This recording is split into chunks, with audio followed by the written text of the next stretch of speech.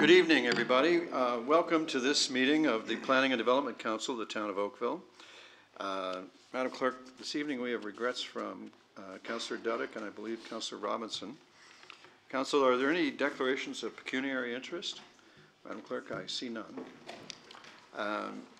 Council, how about we resolve into committee of the whole? Councillor Adams moves, Councillor Elger seconds. Thank you.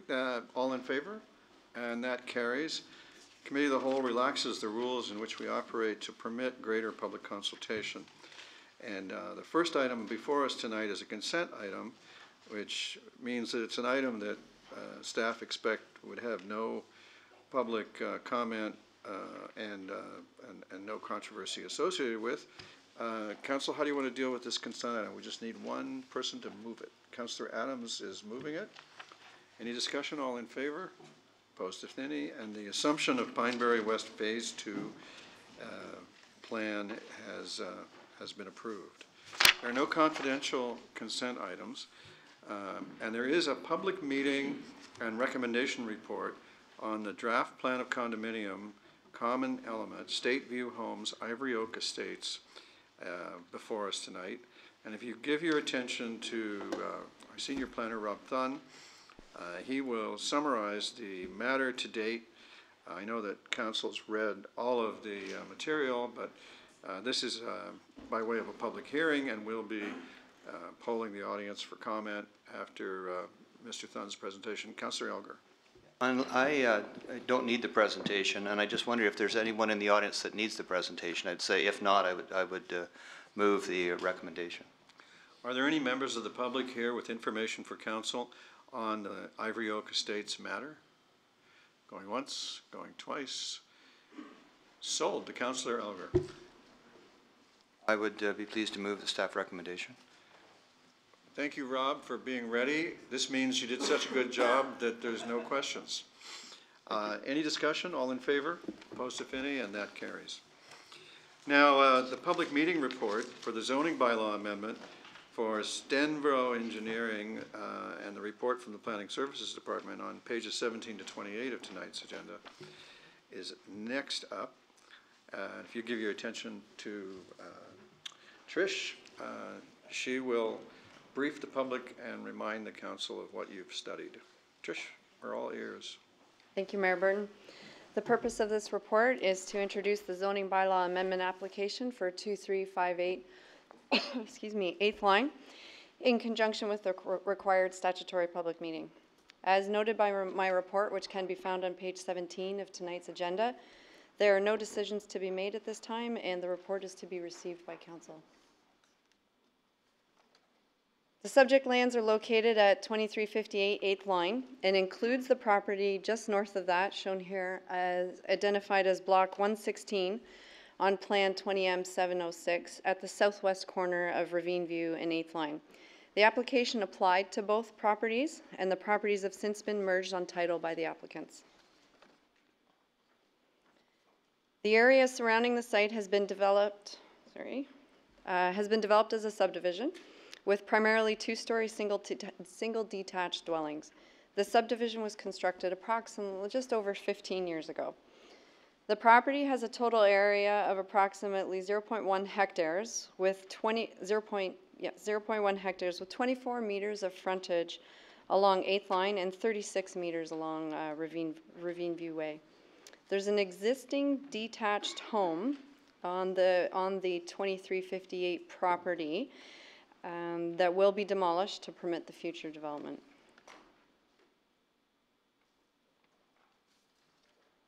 The applicant seeks approval to permit the lands to be developed for 3 detached dwellings. The portion of the lands adjacent to Ravine View Drive are zoned RL8, and the balance of the lands are zoned RL5 Special Provision 1. The purpose of the application is to establish an RL8 zoning for the entire land holdings, and this will be consistent with the rest of the neighborhood. Once zoning is in place, the lot will be severed into 3 lots with frontage along Ravine View Way. Site plan approval will be required for each of the dwellings prior to construction. The property is designated low-density residential within the Livable Oakville Plan and is located within a stable residential neighborhood characterized by two-story detached dwellings. Any development on this property must conform to Part D, Section 11 of Livable Oakville Plan that speaks to the importance of compatibility within the stable residential neighborhoods that protects the existing character of the surrounding neighborhood.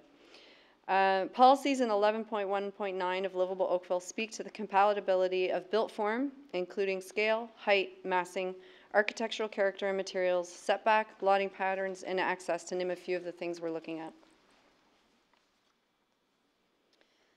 There is currently split zoning, which applies to the subject lands, as they were two different properties and now are one.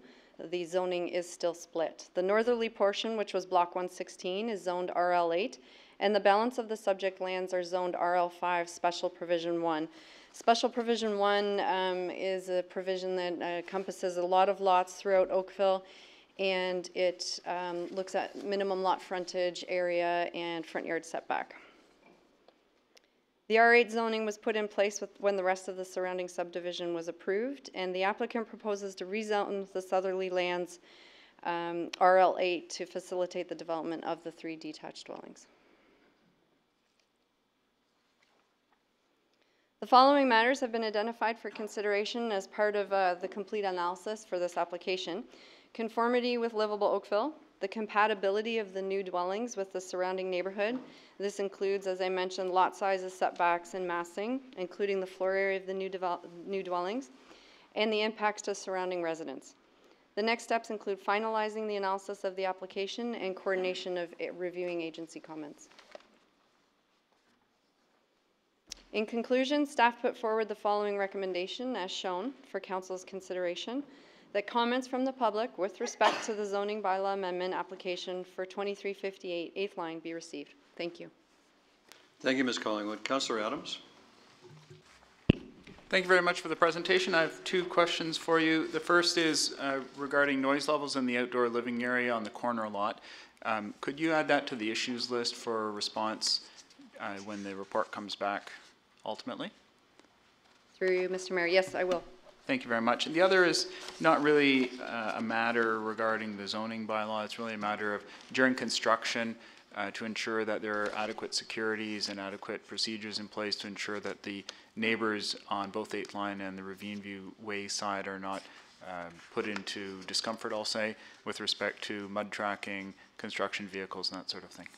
Through you, Mr. Mayor. This was one of the concerns that was brought up during the public information meeting, and we will be doing that through the site plan process for all 3 dwellings. Okay, and you'll be able to respond to that particular question during the reporting as well? Yes. Thank you very much. If there are no questions from the audience, then I'll gladly move the receipt. Thank you, Councillor. Are there members of the public with information for Council on this matter? Going once, going twice. Councillor's motion is in order. Any discussion? All in favor? And that carries. Thank you, Councillor.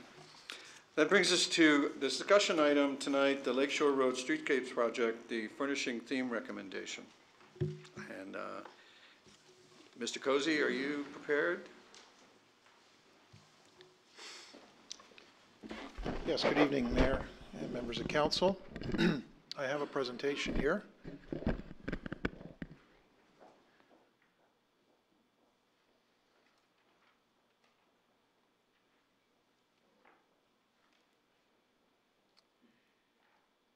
think this is it.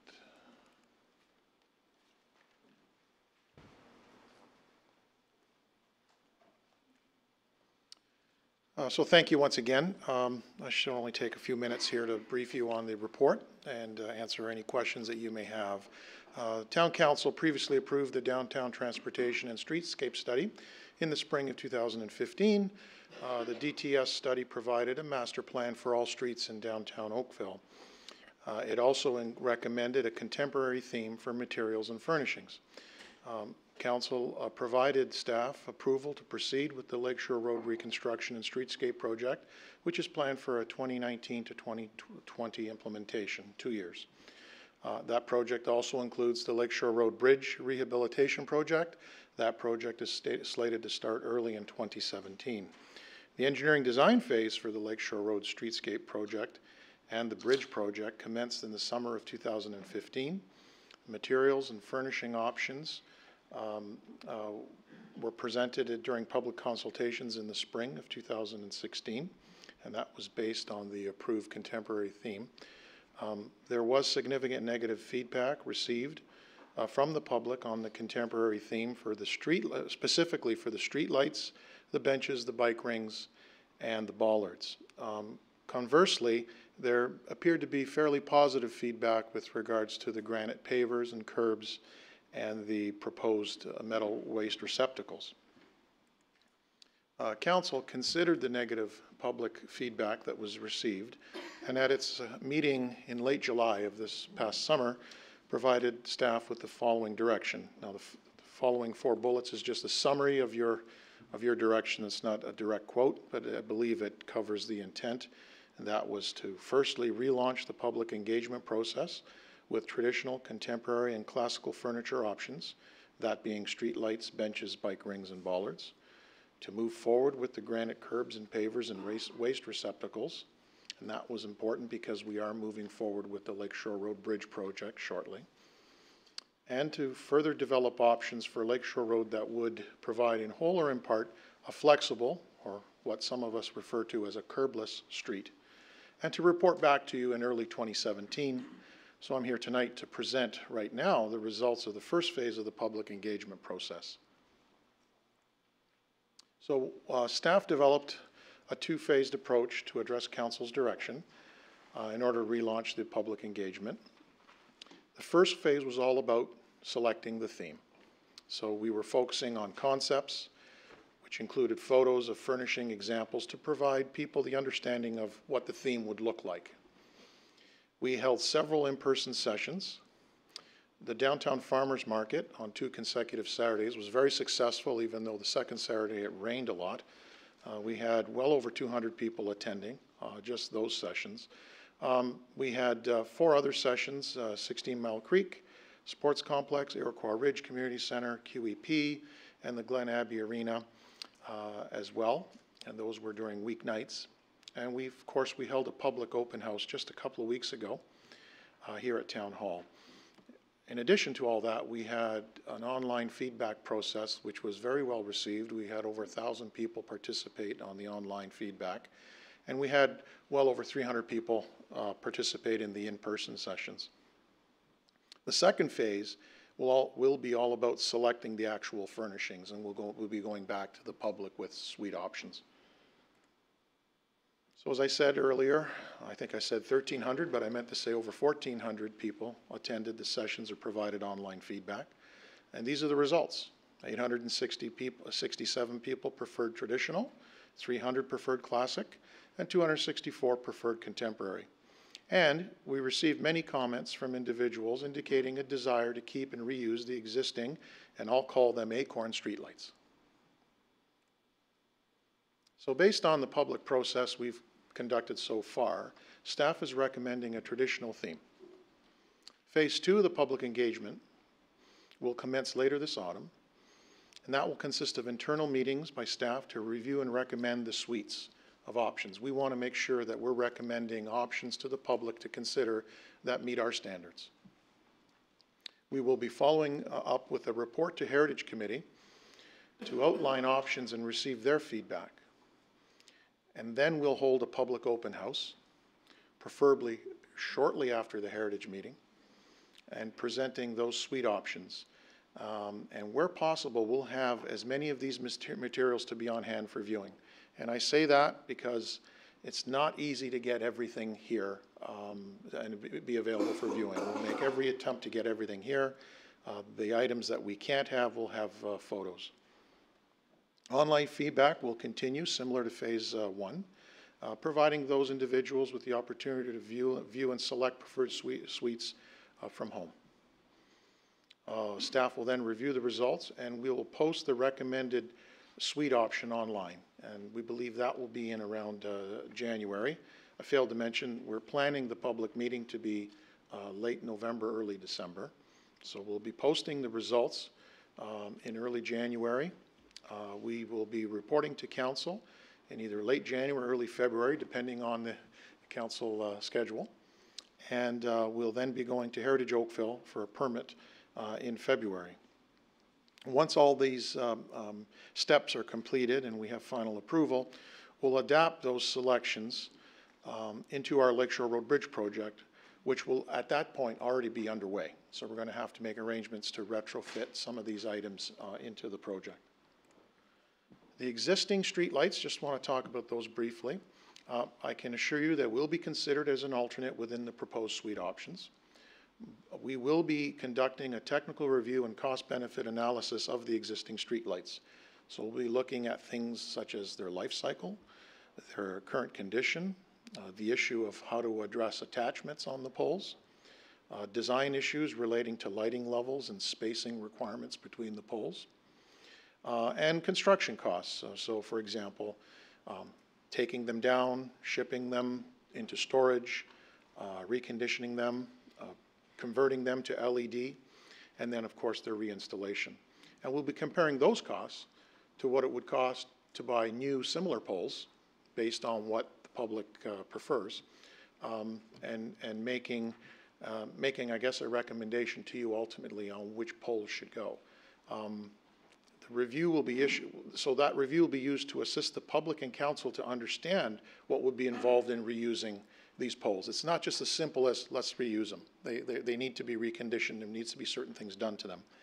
And again, it'll assist us in making a recommendation to council. Flexible street options. We're still in the process of developing the detailed engineering design. We've been focusing a little bit, most of our time on the furniture selections lately. So we're still in the process of developing the detailed engineering design. We are looking at an option to provide a curbless street along the entire section, that is Navy to Allen. And there's also the option that was recommended in the DTS study, which is to just build it in front of Town Square. So we'll be looking into this. We'll include this in the second phase of the public consultation, get people's input to see what they would prefer. And we'll be reporting back to council with a recommendation. Now, here's the rub. I don't know if we can get back to you at the same time we recommend the furnishings. More than likely, we'll be preparing a separate report to you later in the winter time discussing the flexible street option. And that's my presentation, and I'd be happy to answer questions. Thank you, Mr. Cozy. Council, we have a delegation, at least one. Do you have any questions? Councillor Hutchins.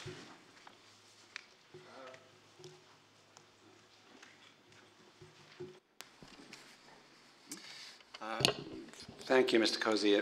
I'm very glad that you're going to be reassessing the Acorn lights and letting us know how, if and how they can be properly reused, or some sort of taller, similar looking, or something like that. The benches, I think you said there's going to be a limited number of things you can bring in. One of the things I'd recommend is the benches, because when the last time we had the benches there, the bench that was selected was so high that most women sitting on it couldn't touch the floor. So it's uncomfortable to have your feet dangling. So we need to make sure that the benches are suitable.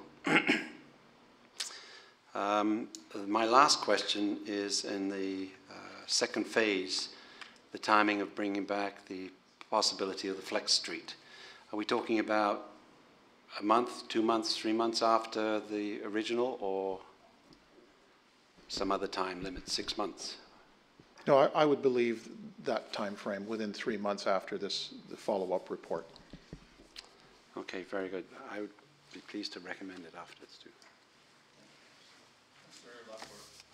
Yeah, thank you, Mr. Mayor. Mr. Cozy, received an email from a constituent the other day concerning the new LED lighting on a particular street, indicating that he felt the beams were too narrow, and as a result there was a lot of still dark area that need to be covered. Will you be considering this in this new setup? We'll be designing the street lights to our standards. I received your email earlier this afternoon. I don't know what happened in the case of that particular individual. but our Roads and Works Operation Department have been alerted of that. I believe it seemed to me that that constituent was bringing to your attention a recent conversion of the light from high-pressure sodium to LED, and I forwarded it to our colleagues in Roads and Works for them to address it to see if everything is working appropriately.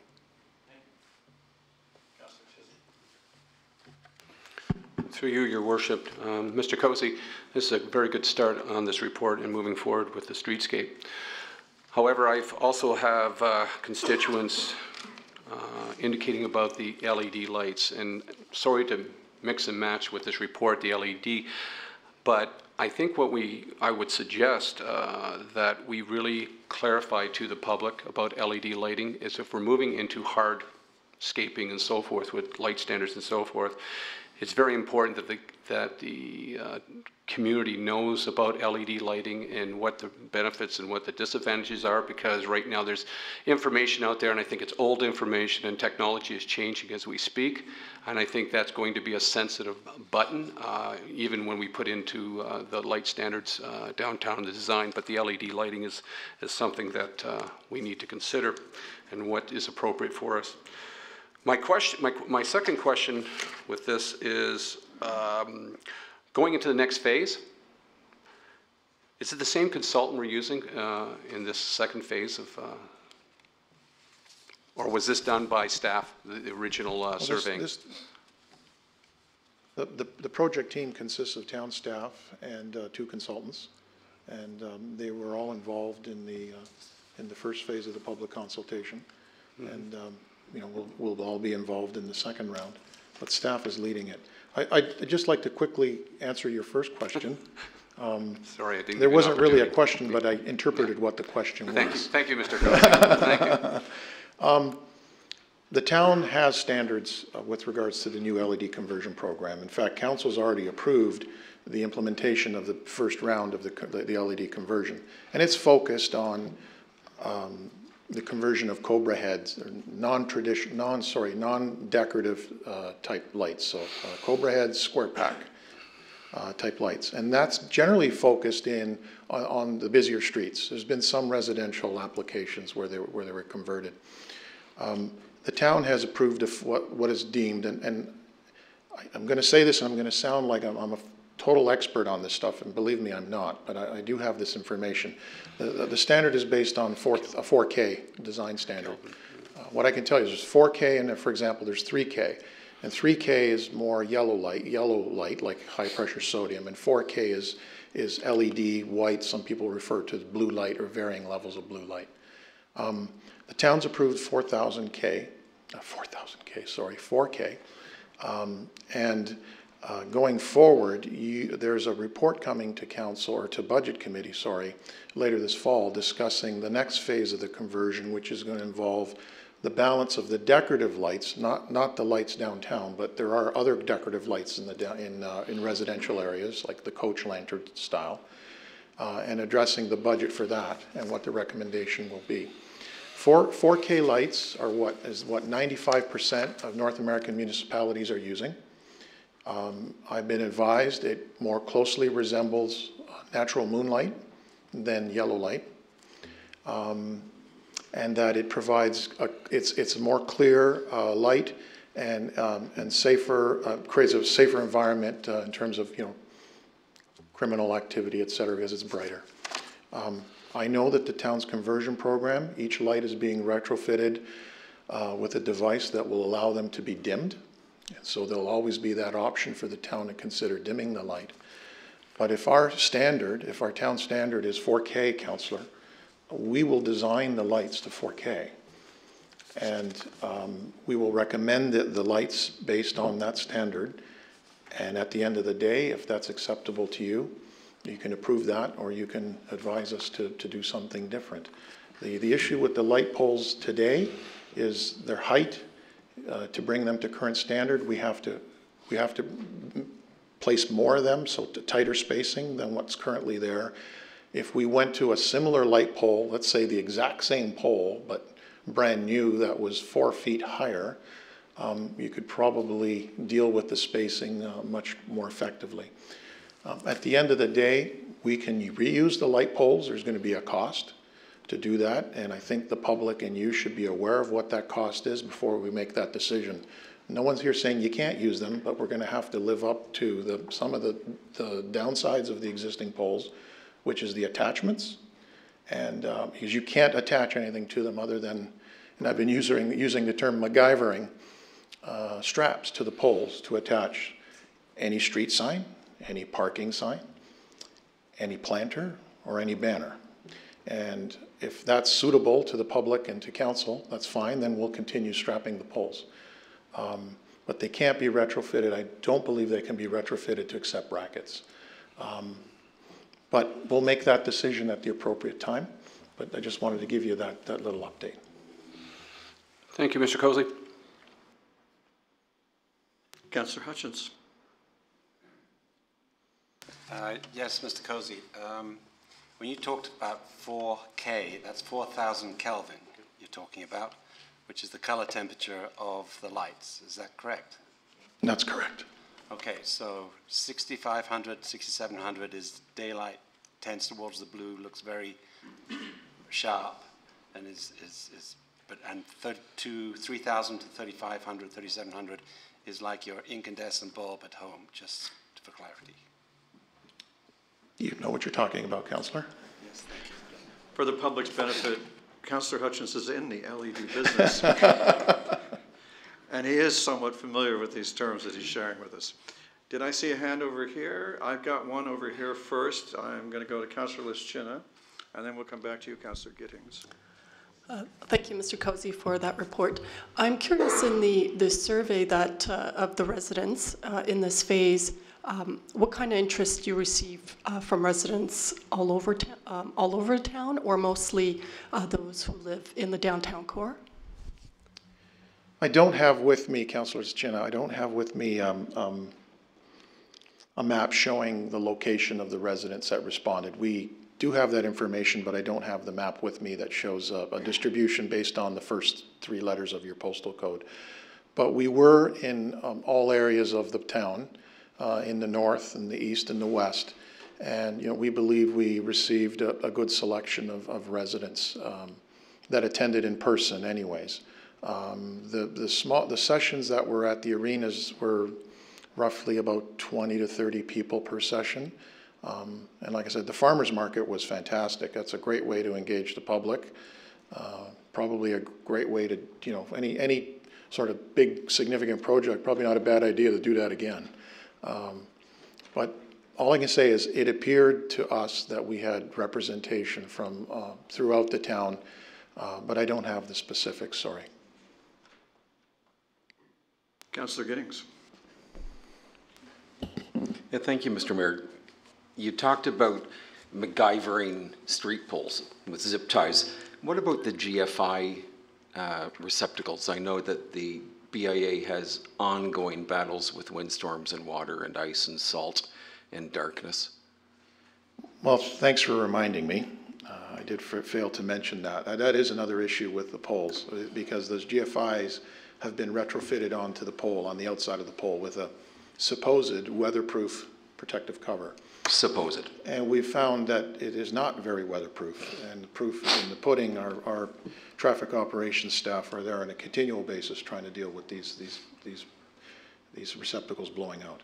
Could one of you, just because I know there are people who have no idea what GFI is, could one of you say this in English? That would be a ground fault interrupter. The thing that snaps off when you have water on your switch. It has a built-in fuse, so it's similar to what you would have outdoors in a newer home now. If you installed a hot tub, you would have a GFI receptacle. So I was in the middle, now I forgot what I was saying. Was I answering your question? You did a superb job. Yeah, so the GFI, so that is a concern, and we're going to be comparing that to what's available, let's say, on a new pole, where those GFIs, for example, will be embedded within the pole itself. All right, and you could go with a lower unit or a taller unit. So just to follow this, if you had a lower unit, you'd have smaller distance between them. and a taller unit would allow you to go with lesser number of street poles. Yes. Go ahead. So the GFIs that would be provided on all the poles will not be the only GFIs that we're providing. Those would be provided for, let's say, decorative attachments. We all know that there's a lot of festivals going on in the downtown, and those festivals require specific power requirements that exceed plugging into a GFI. So for example, bands playing music, et cetera. So we'll be providing selectively, we'll be working with the BIA to establish those receptacle connections probably within the planter beds. So that could be access for music. In addition, there'll be other GFIs at ground level installed to support the quantity that's on the poles. So Right. a little bit of everything. For the number of poles, I'm just curious how you're going to get feedback on the number of lights we're going to have downtown, because I don't know whether people are thinking about what the actual quantity or the distance between them will be, but that would certainly affect the BIA and the ability to hang plants and banners and lights and different things.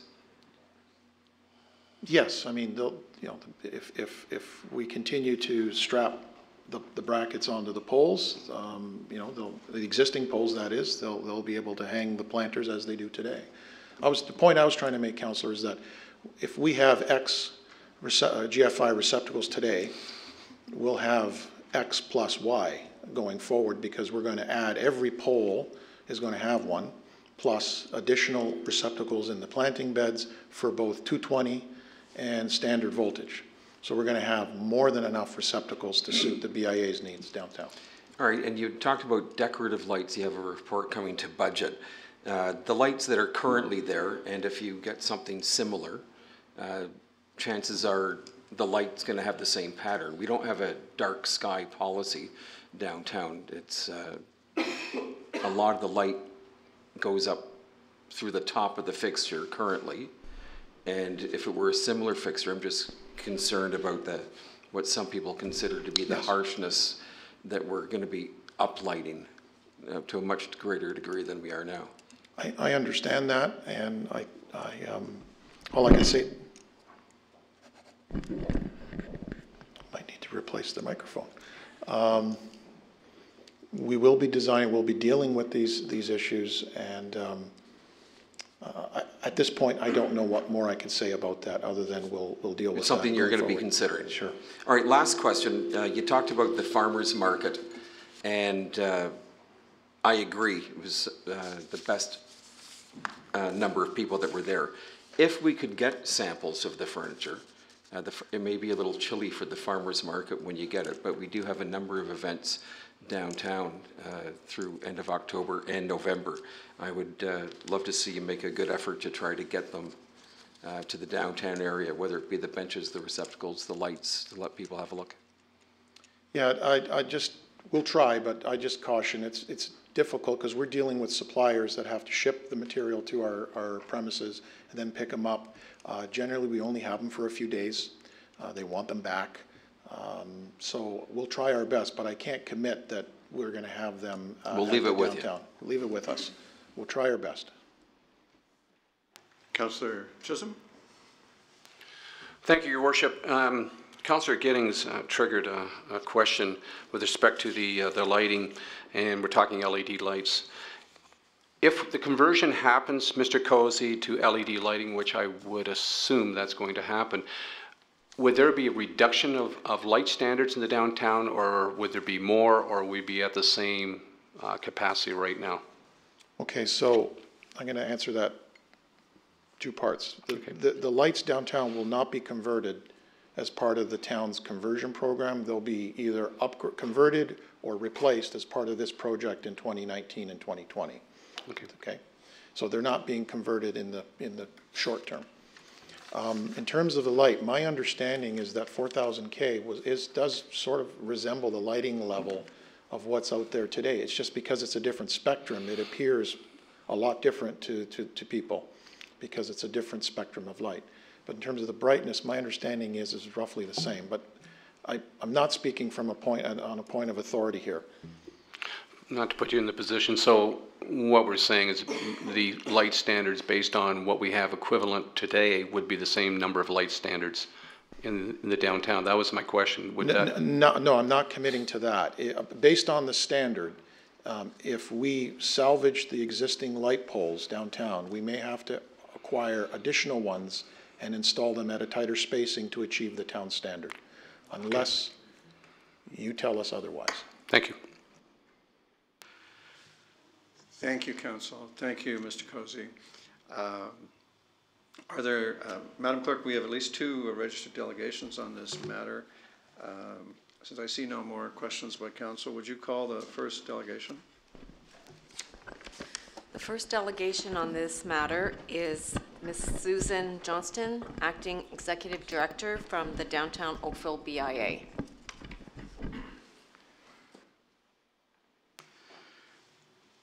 Welcome, Ms. Johnson. We look forward to your information and your handout. Thank you, Mayor Burton and members of council, for allowing me to speak this evening and express the opinions of the Downtown Oakville BIA members.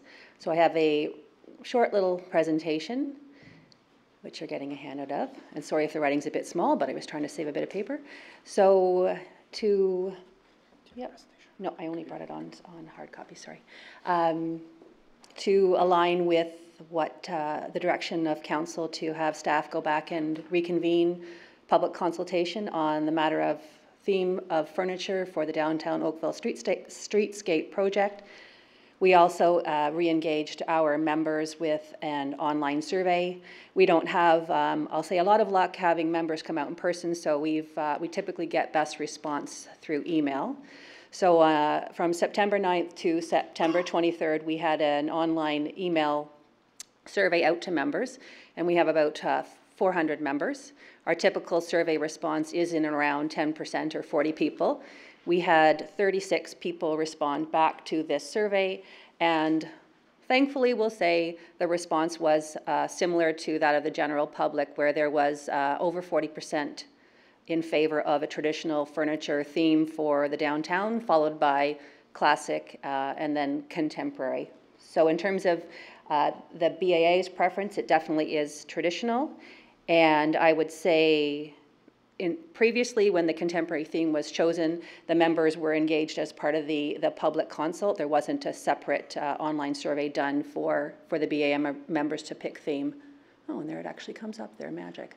So that's pretty much it for my, if you can see it. This is my first time doing this. Okay. Well, there you go. So that's just the summary saying that the preference was for the traditional theme furniture. And I'll just flip it.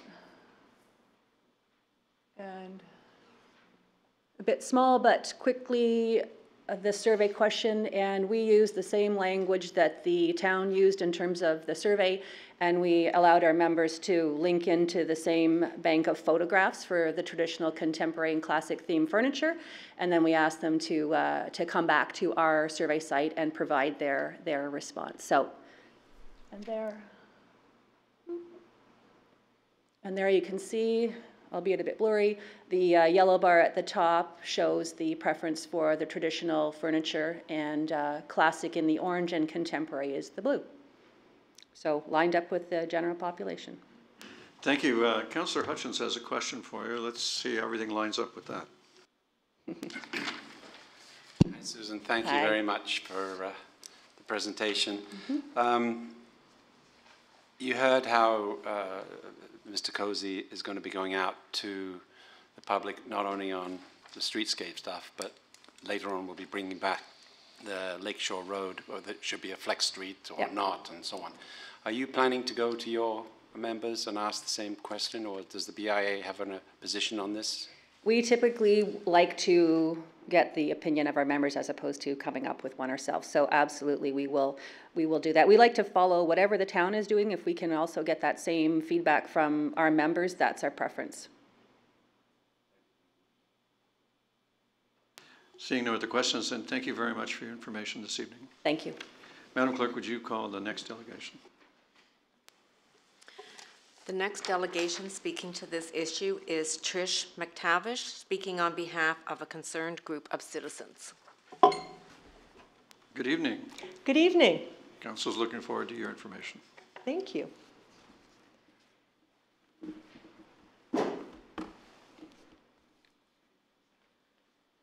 Your Worship, Mayor Burton, and members of council, good evening, and thank you for allowing us this opportunity.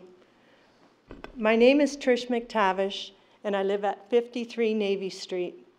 I'm part of a group of concerned citizens who have been actively involved in the consultation process to select a style of street furnishings and lighting for our cherished downtown.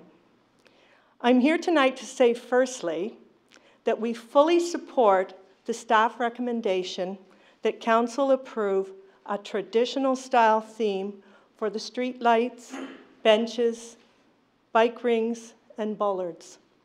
We believe that a traditional theme is consistent with the town council's vision for the downtown, which is to create an attractive, active, animated, and vibrant downtown where people come together to live, work, stay, shop, meet, and engage. It will be the cultural, social, and economic heart of our community where citizens and visitors can celebrate and experience the natural setting, heritage, culture, and the arts. As we look towards phase 2 of the selection process, we would ask that council approve a more comprehensive engagement process beyond the planned online feedback and one public meeting outlined in the staff report. Our primary concern is the street lights, both in terms of their form and the lighting impact. In terms of form, the staff report highlights there were many comments from residents indicating a preference to keep and reuse the existing acorn lamps where feasible. There are currently 278 acorn light standards downtown on Lakeshore Road and the surrounding streets, and another 10 in Lakeside Park, 6 in Centennial Square, 8 in Town Square, and 4 in Georgia Square. Given our history and the importance that the downtown has with the origins of our town, its association with white oak, the town logo, and the natural link to the acorn, we think that all efforts should be made to retain this light form. We have been in touch with King Luminaire, the Burlington, Ontario company that produced the current acorn street lamps. I personally spoke with the company, and they still make these street lamps, and they are available in different heights. They also make an LED conversion kit, and while some of the older street lamps might not be able to be retrofitted, they've indicated that they can be replaced with new acorn lamps with LED that are of the same form. From a maintenance perspective, the lamp standards can be powder coated and will last 15 to 20 years. One company, Powder Coatings of Mississauga, uses a 5-step process and offers a large number of standard colors and even 2 quality levels of paint. Since the poles need to be dismantled before they are delivered to the coating factory, the regeneration of the acorn lamps could be done during the phased reconstruction period of the downtown streets. In terms of lighting impact, which the councillors have brought the subject up tonight, getting the right CCT, which I think, Nick, stands for correlated color temperature, for LED, is critical. From our research, we think that it is important to learn from the experiences of other communities who have gone down this road to ensure that the impact of the lighting maintains an appropriate ambiance and minimizes any potential negative impact on the night sky due to brightness or glare. We have provided Adam Kiley in the town's engineering department with a brief on our research and the experience of the city of Davis, California in particular. One of the key learnings from Davis' experience was the value of a pilot testing of the actual lights to see and gauge their impact. When it comes to the street furniture and the benches in particular, I love the idea of bringing them to downtown Oakville to try, because that's exactly what we're requesting. We think it's important to recognize that these benches are not just decorative in downtown Oakville. They're always in use, and as a result, comfort has to be the primary focus. Although metal benches, as was shown in one of the options for traditional possible, they may be a potential option within the traditional theme. We're concerned that they run the risk of being too hot in the summer, too cold in the winter, and too hard at all times. As such, we think that wooden options would be more appropriate.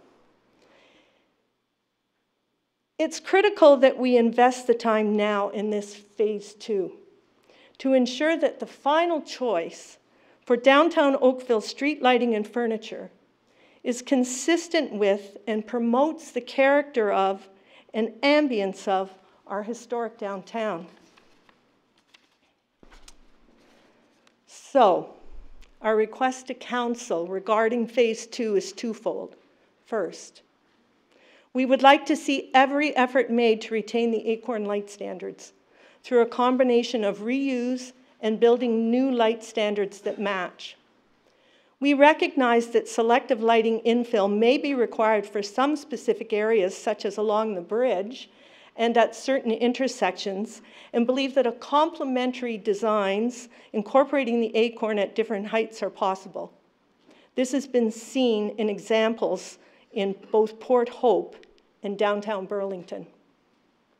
Second, we would like to see samples in situ downtown, including various light options and furniture so that people can physically interact with the options and experience the impact. As Nick was saying about the benches and that you couldn't, your feet didn't touch the ground, you don't get that from a photograph, unfortunately. We think that this is critical to a successful selection process prior to going to council for approval. Before I close, I would like to share some Oakville history with you. I don't know how many of you have seen these photos. I have copies that can be handed out. Perhaps I have 10, so maybe they can be shared. Thank you. I'll give you here. I'll give you.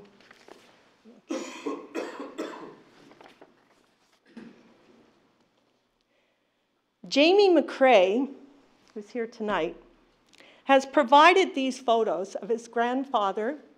Oh, there we go. Don't show up well. Of his grandfather, Monty McCrae, who isn't in the first one, but I believe Jamie's grandmother is, and their schooner Anitra from 1935. I would like to draw your attention to the bridge in the background, and in particular, to the acorn-styled street lamps in the red circles. There's a series of 3 photos that show the bridge and the lights. Very similar to the acorn-style street lamps we enjoy today.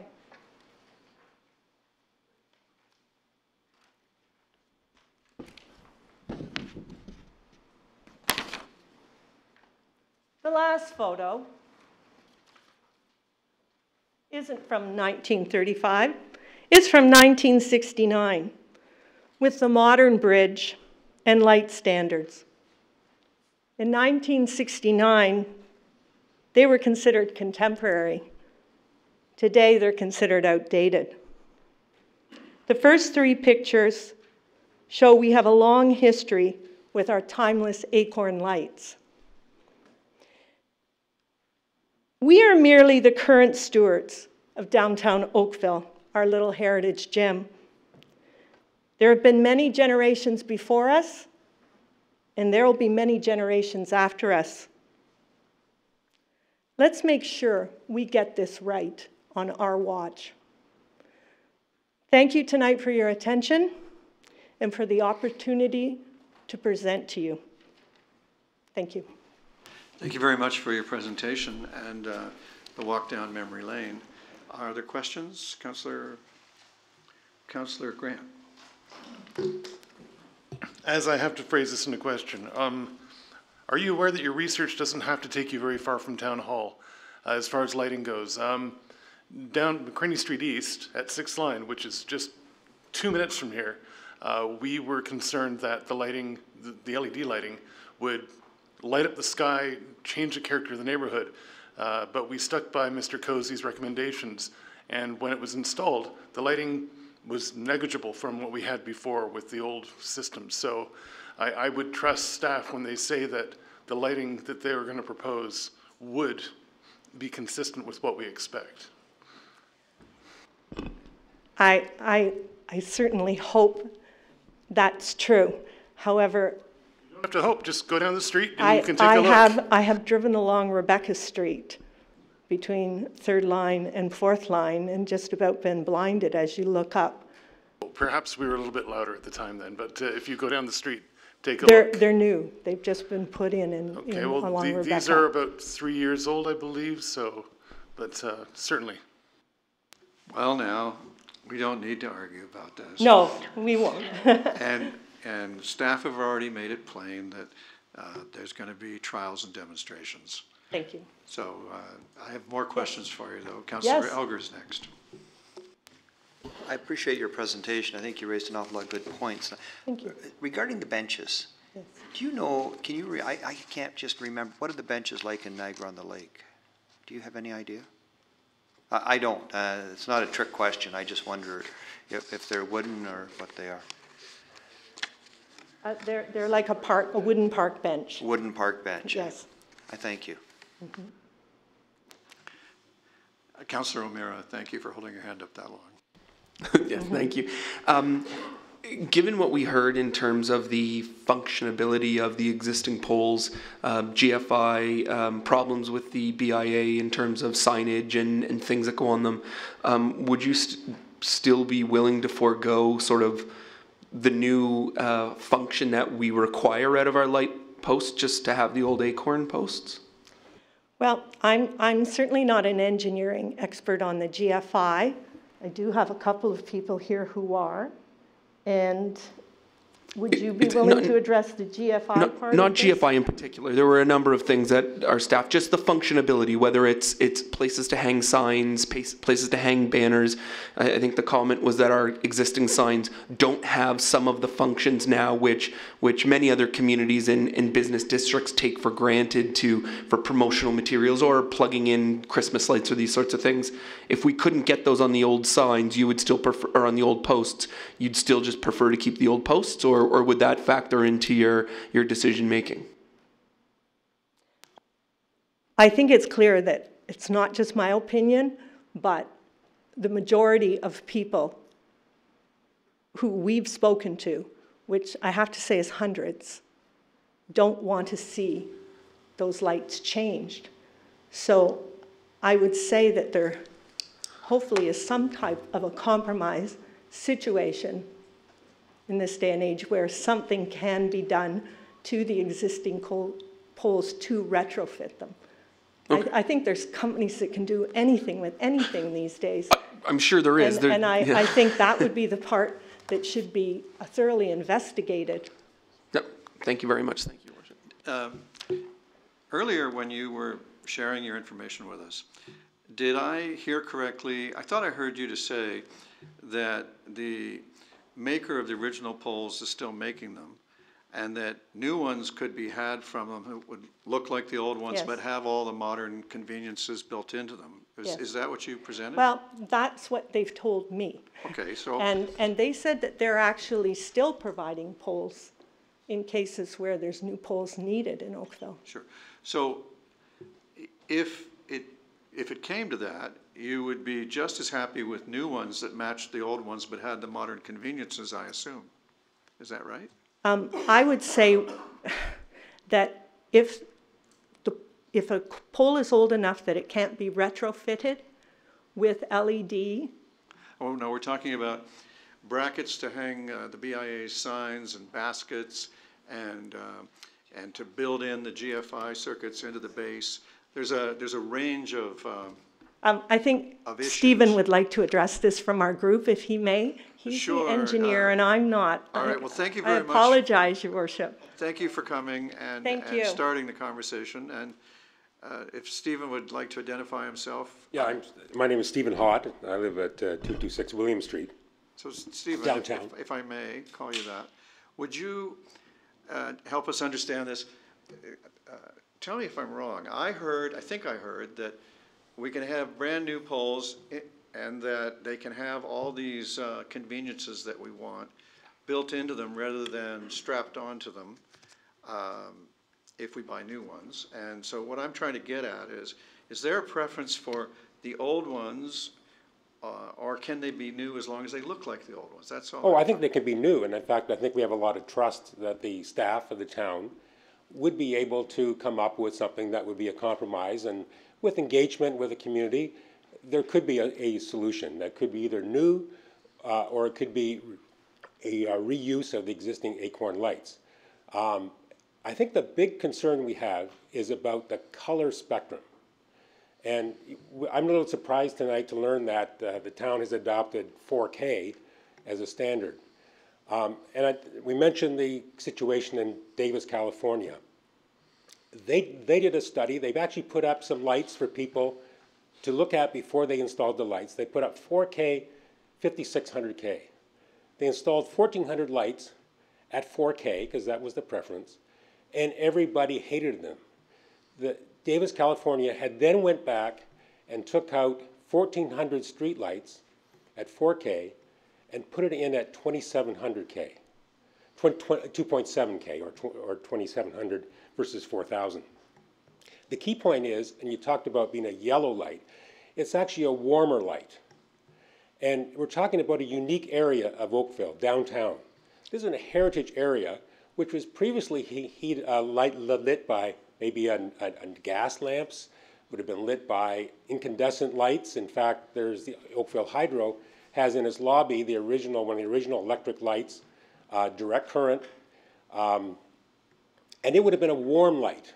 And the warm light looks right against the heritage buildings, which were brick and were built at a time when we had warm lighting.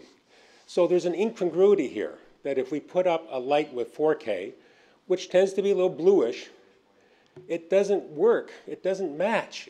And so it's a problem. And we're here trying to help the town making a mistake. And I think it's really critical that we see what these lights would look like. We're talking about not the streetscape, we're concerned about the nightscape. I mean, downtown Oakville at night is lovely, it's beautiful. We want people to come out, enjoy the streets and the restaurants and so forth. I think if the light was bluish and was harsh against our heritage buildings, it would lose the ambiance. And I think it's really important that we try to maintain that look. I know maybe 4,000 is a standard, or 4K is a standard. It may not be right for downtown Oakville. And we just ask that you give special consideration to the needs of downtown Oakville to have the right hue of light. And I think it can only be done by putting up, half a dozen lights, maybe with different levels of color temperature. And hopefully we would see that maybe something around 2,700, as Davis, California saw, was the most appropriate lighting for heritage districts, parks, residential streets, whereas maybe 4K is perfectly fine for newer communities, busier streets, heavier traffic, and so forth.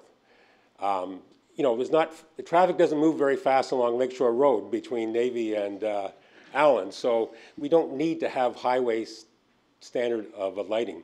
But we do need to have something that is warm and distinctive and makes people feel as if we're in an older part of Oakville, the OLDE part of Oakville. And that's what we hope. We hope that you'll listen to our concerns, that you'll adapt the study design that would be able to incorporate an evaluation of just not the look of the lamppost, but what the lamppost makes everything else looks like. And that's our concern, and we hope that for the sake of downtown Oakville and the sake of the town, maybe having to replace a bunch of lights after citizens really get upset when they get the wrong color of light, that I think that this is a time to do it and do it properly. Thank you. Thank you for clearing that up. Councillor Hutchins?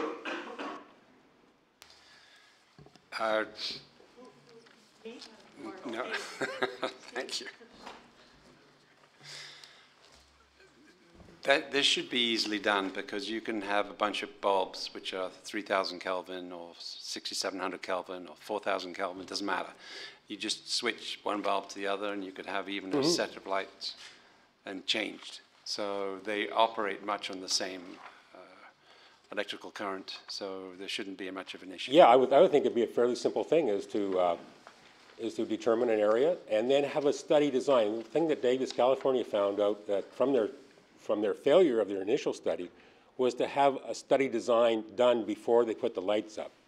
They knew who to ask. They involved lighting engineers in the process, and they made sure that they had sufficient number of people evaluate the lights and to answer the right questions. Not just say, do you like it or not? It's saying, do you find, the light is pleasing and all. There's a whole bunch of study design aspects of this too. We just want to have an appropriate study done. Okay, so the town is sort of caught in a little bit in the middle here because they need to raise the lighting standards to some extent. Lakeshore is a fairly major highway through Oakville. Perhaps there can be some compromise that on the corners, the major intersections, the light tends towards the blue, whilst in between it tends towards the rosy, orangey, more home-like things. I'm not that an expert on those aspects of it, the safety aspects of it, but I don't think the color of the light affects the safety as much as the intensity of the light. So we're talking about if you have enough of a warm light, but you have enough of it, then you should be able to meet all your safety concerns. And so that's why I think we could be open to some of the other poll suggestions where you have the arms out on the poles, but as long as the light coming from that arm is of a warm color that would be consistent. I think it would look better if all the lights had the same hue as you look down Lakeshore Road. Let's agree not to design it by committee tonight. Yes. And I personally am taking away from this that we should have some spot tests where we check out the different temperatures and see how we feel. I would ask, are you comfortable with the color temperature down there now? I think so. I think those acorn lights do have a warm glow to them. I think we have a lovely streetscape. I don't think I've ever thought of them as being, bluish or garish. I think, but we want to make sure that what's in there is consistent with a lot of the older brick buildings and the heritage districts. So whatever is down there now wouldn't offend? No, I think that because it is it a sodium light now or some of them? I'm not sure. It's high pressure sodium. High pressure sodium, which does have a lower color temperature. I remember when they came in, everybody hated the color, but never mind. Well, compared to what they had, maybe they had something that was pretty weak back then. But, well, we learned to like what we're used to, I guess. But I appreciate your comments about having a proper study and evaluation. Yeah, council has always taken special care with the downtown. It's always going to, and the reset that we just conducted this year should prove that if nothing else does. Mm-hmm. So we appreciate very much all of the feedback that we had, and thank you very much. Okay, you're welcome. Mr. Cozy, do you have additional wisdom for us? I'd like to make a suggestion. Before I do, I think you'll like the suggestion. I think the audience will like the suggestion as well. But let's not forget, we're talking about lighting not just the buildings. We're talking about lighting the roadway. Lakeshore Road's an arterial roadway with high volumes of traffic. It needs to meet a certain level of lighting. Just wanted to pre-qualify that. My suggestion is, the struggle we've had with moving forward is we have the bridge project, which is, we're going to start demolishing the bridge later in January. That bridge has to be lit. We have to design for lights in that structure. On the structure, you have to hang the lights. You just can't put them anywhere you want. You have to build the base for them, and they usually stick out from the side of the parapet walls. Depending on the light that's chosen will depend on what the design is for the bridge. So we're slowly reaching a point of no return. My suggestion is if we can go through the public engagement process and select the pole, whether it's reusing the existing pole and living with and resolving the issues they have, or perhaps providing the exact same pole that was new, that allowed the connections. We don't have to deal with the lighting levels at this time, and hear me out. What we could do is we could install those lights on the bridge project, and we could put in ones with 4K, and we could put in ones with other Ks, and those will be in service by the autumn of 2017, late autumn. You'll be able to look and feel out those poles, test them out for, let's say, the first half of 2018, and then we can make a decision on the lighting levels for the balance. What we'd like to know is what the style of pole is right now, and I think we could have that pilot project, but we would actually use the bridge project as the pilot. We may have to then accept the fact that if it's something different in terms of the lighting level as we go forward, you might have a different type of light, or maybe we can retrofit those ones with something else. But there's a suggestion where you could have this test, and it doesn't slow us down on the bridge project. Well, Mr. Cozy, I was hoping to hear a suggestion that this fall we do some color temperature testing and get this question settled and done with. And if it was up to me on the pole, I would choose a new version of the old pole so that we were able to have all the conveniences that the BIA requires in order to operate downtown. And I think if we did it that way, it's win-win-win. I don't know if council feels that way, but just saying. Yeah, I just don't know how quickly we can put these test cases in. I don't know. I can't answer that question right now. We could get a few lamps and bulbs I'm talking about, and test it at Town Square and decide what we like, conceivably. Conceivably, yes. I don't know what's involved in getting from here to there. That's all. I need probably a day to get back to you on that. We can give you time. I am concerned, though, that I don't want, by endless elaboration of the decision, never arrive at a decision and not make our target dates for all of the work that we have ahead of us. But, you know, a few days, no problem. Yeah, I just like an opportunity to report back, and I can do that via email, and just let you know where the next council meeting date is, if that's next week. Next council next week? No, we've got committees. It's a week after. Commissioner to the rescue. I was going to suggest that we will look at the ability for us to give the community an opportunity to see the various lighting levels. And we'll see how we can work that into the program that we have that we're bringing forward right now. And when we report back to you on the phase 2, we will report back on our investigations on the color side. So I would suggest you leave it with us for some time to see how we can build that into the program, so that when we come back, I think it was January, February, we've looked at the color issue at that time. And if we need to do a few more samples around town, we can do that in the spring and be done entirely by that point in time. Rather than report back quickly to you with something, just give us a little bit more time to sort that through. Done, I believe. Thank you. All right, then. Councillor Elgar. Thank you. Actually, the question is for Mr. Cozy. Mr. Cozy, you're saying you need the detailed design for the bridge completed soon.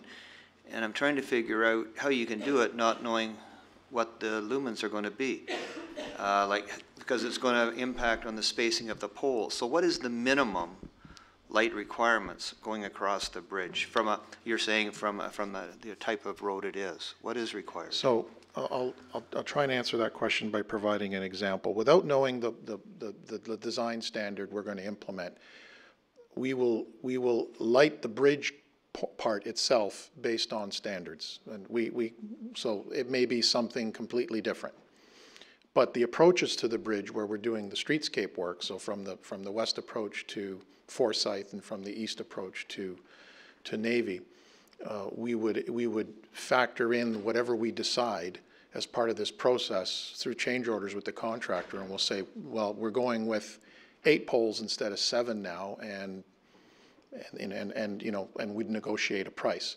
But on the structure itself, we're going to have to make a decision by February, because it'll be tendered, and once they start pouring the deck in the spring, the rebar has to go in. We have to know exactly where the lights are going to be. We can't go past that point.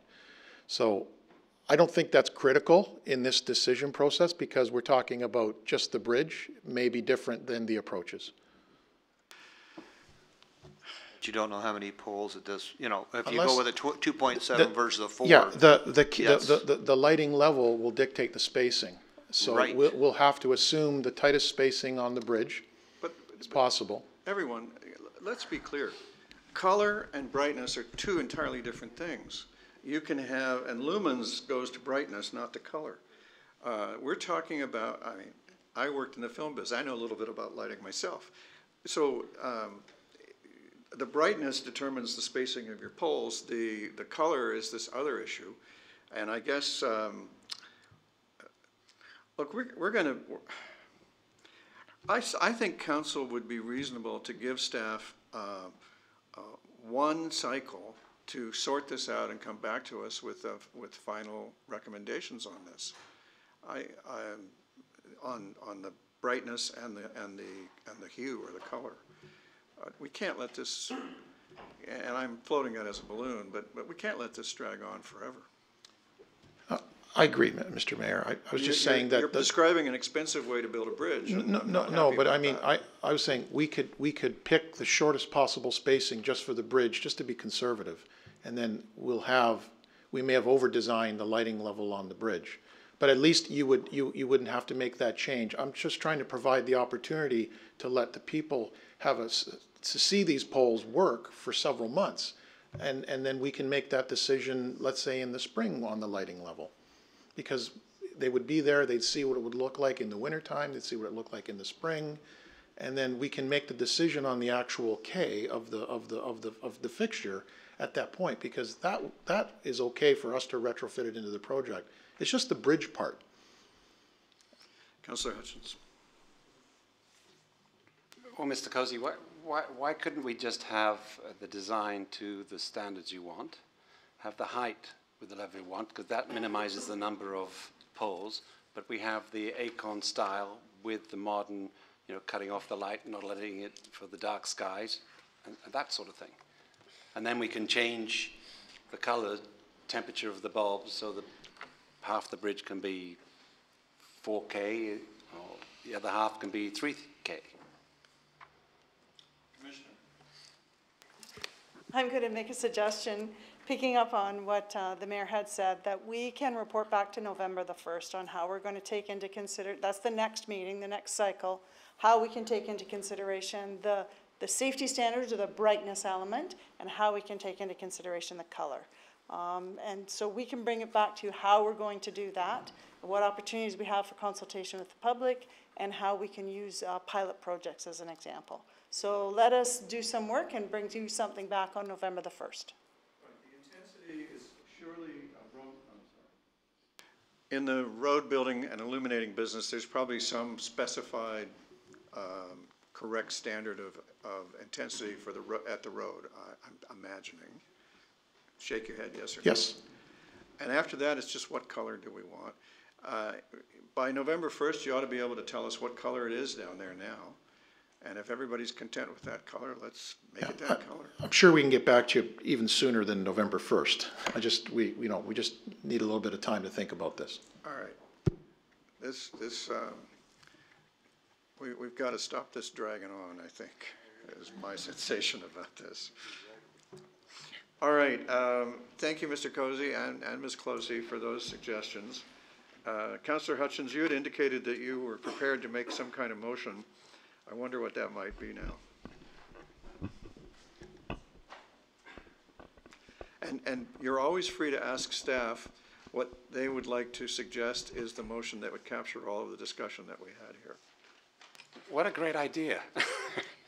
So, Ms. Closey, what would you suggest the motion should be reading so that it captures the fact that we want to test the street lights on the bridge as soon as possible, get a design for it, but we'd also like to, from the intensity point of view, remembering that these new lamps can have dimmers on them, so you can change that part. And we'd also like to test the CRI, or the CT, whatever you'd like to, color temperature or color rendition temperature, whatever you would like to name, 3,000 Kelvin or 4,000 Kelvin or etc. And take your time. We can move on and come back. Yes. Would you like us to move on? I guess we can. So can I suggest something? That staff this is recommendation number 3, or the third element in the resolution would be that staff consider specifically the color temperature in the selection process and report back as soon as possible. Good for me. Apparently that's duly moved by Councillor Hutchins. Am I right? I'm right. Any discussion? All in favor? Opposed, if any? Congratulations, Councillor Hutchins. Your motion is carried. Now we come to the royal pet grooming business and the larger question of how we deal with the contradictions that have been uncovered between the zoning and the establishments that are on the street in at least one section of Spears. And Council, you've got 3 pretty clear choices in front of you, and I think we'll let the planning director review them for you and the public. Through your worship to members of the council. So we're here tonight to respond to a request by the Livable Oakville Subcommittee. I believe it was at the September 6th meeting where staff were asked to look into what is necessary to permit the continued operation of a pet grooming business at 1380 Spears Road in the Town of Oakville. So we've had a chance to look into that, and we're back tonight to give you some options and no recommendation. Just a little bit of history on this property. Mr. Simeone, before you begin, yes. Can I ask a question that you might thread through your presentation? I've heard tonight that that other anomalous businesses have been discovered also on Spears Road with this a similar problem to this. So that changes the dimensions of this. Is that correct? It does. All right, away you go.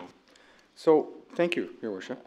The, as I said before, Section 26.4.2 of the Livable Oakville Plan gives staff some level of direction with respect to undertaking a Spears Road corridor study. That's one of the things or themes we're going to talk about tonight. The reason I bring that up is we've just recently completed in draft the Employment Commercial Review, which gave Livable Oakville Subcommittee and Council an opportunity to consider how employment lands throughout the town of Oakville are looked at.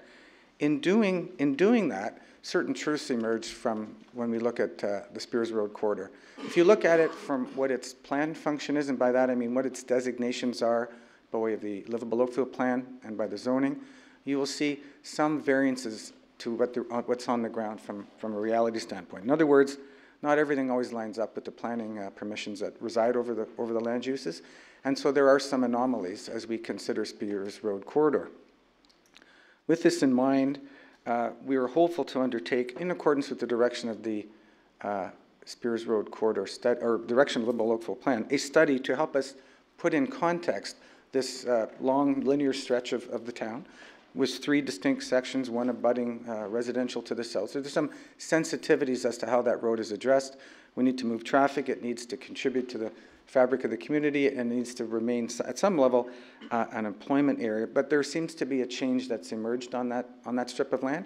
So we think that there's a benefit in understanding the context as we go forward. We come back to the property that we were asked to report on. This one has a bit of history. It goes back to about 1997. And specifically at the time it opened operations, it was zoned M1, and the use that the property was put to didn't necessarily comply with the bylaw.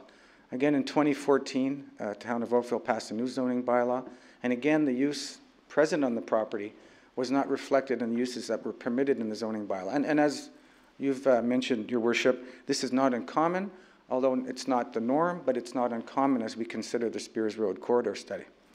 So again, back to the direction to staff. We were asked to look at what are options, and I think if you look in the report, you'll see 3 straightforward options that could occur. Essentially, 1 and 2 of them are essentially the same, that the owner of the property could proceed site-specifically with an owner-initiated official plan amendment and site-specific zoning to permit the use as it currently exists in that location. Another option would be for the town to proceed on that basis, where in this case the town effectively would initiate the site-specific official plan amendment and necessary zoning amendments to reflect that permitted use on that site. And then there's a third option which allows context to be considered, and that would be the finalization of the Spears Road corridor study, which is about to commence. We have the direction again in the Livable Oakville plan, and we could proceed to consider this property and all others on Spears Road that may share the same characteristics, and have the proper contextual sort of analysis piece for us to make proper recommendations to Town Council. I think that covers it, Your Worship. All right, thank you very much. Council, I have an interest in, I'm concerned about this, and I have spoken with members of the public about this, and so I would like to participate in the discussion and debate on this, and I would like to pass the chair to Councillor O'Meara, who is the next available acting mayor. And Councillor O'Meara, I wonder if you would be so kind as to accept this swap. No problem, my pleasure. Do you want to stay there, or do you want me here, or what do you want?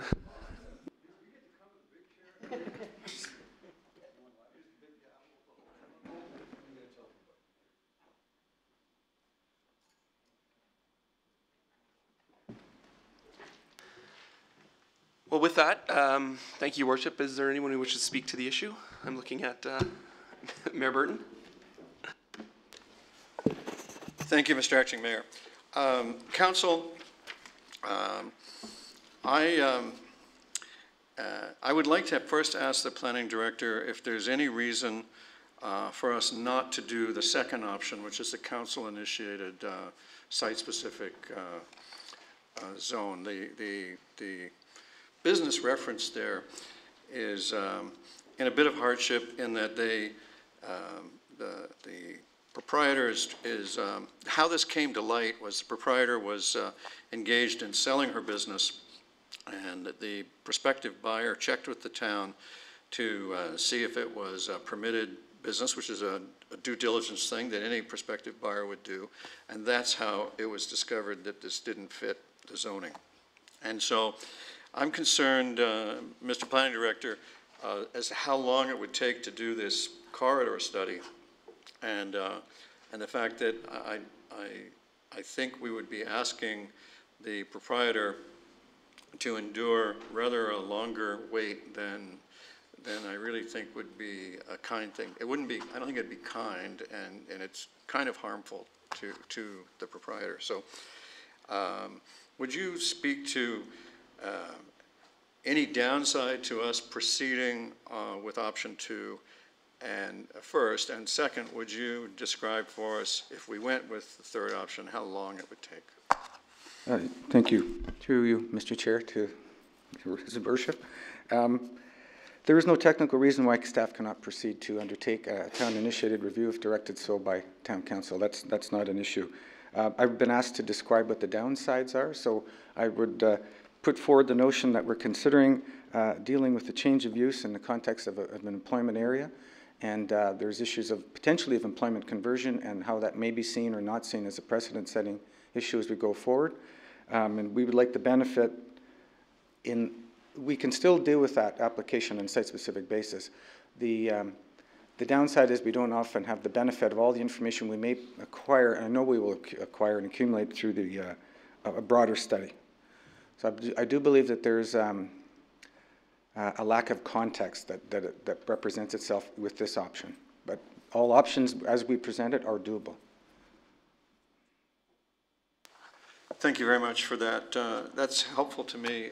Mr. Acting Mayor, if I'm in order to do it, I would like to move that Council adopt option 2, the Council-initiated site-specific change. We can do that. Thank you for the motion. Is there any other comments on here? I've got Councillor Lapworth. Thank you, Mr. Acting Mayor. The Oakville and Milton Humane Society have recently been negotiating with the town of Milton to have a satellite office in the town of Milton. But the issue that was raised there is that unless we are a medical facility, okay, we would not be permitted to leave the animals on site overnight. And I'm concerned here if this grooming facility or grooming facilities, okay, would be required to keep animals overnight on the premises. Through you, Mr. Chair, to the councillor. It's my understanding this is not that type of facility. That would be more of a veterinarian's clinic or something of that nature where animals are brought in under distress and they're needed to stay overnight. This is simply a place to, as I understand it, to have a dog groomed, wash it, clip its nails, clip its hair, things of that nature. I assume picked up, dropped off in the morning and picked up at the end of the day or shortly in that time frame somehow. Okay, thank you very much. Just wanted to be sure on that point. Thank you. We've got Councillor Elgar and Councillor Adams next. I thank you very much. My question would be, can you just remind me what precedent could this set going forward if, in fact, we go with option 2? Yeah. Okay, so through you, Mr. Chair, sorry. I haven't given you the staff position on it yet. We actually haven't done it, but there's a potential that staff may oppose the application. So there's an issue that resides with that. There's an issue of regional plan conformity that we have to concern ourselves with. We would circulate this application to the region. They would provide commentary. I'm thinking it's of such a minor local nature that perhaps there would be a way forward, but it's unclear to me at this time if that's the outcome, so we run that risk.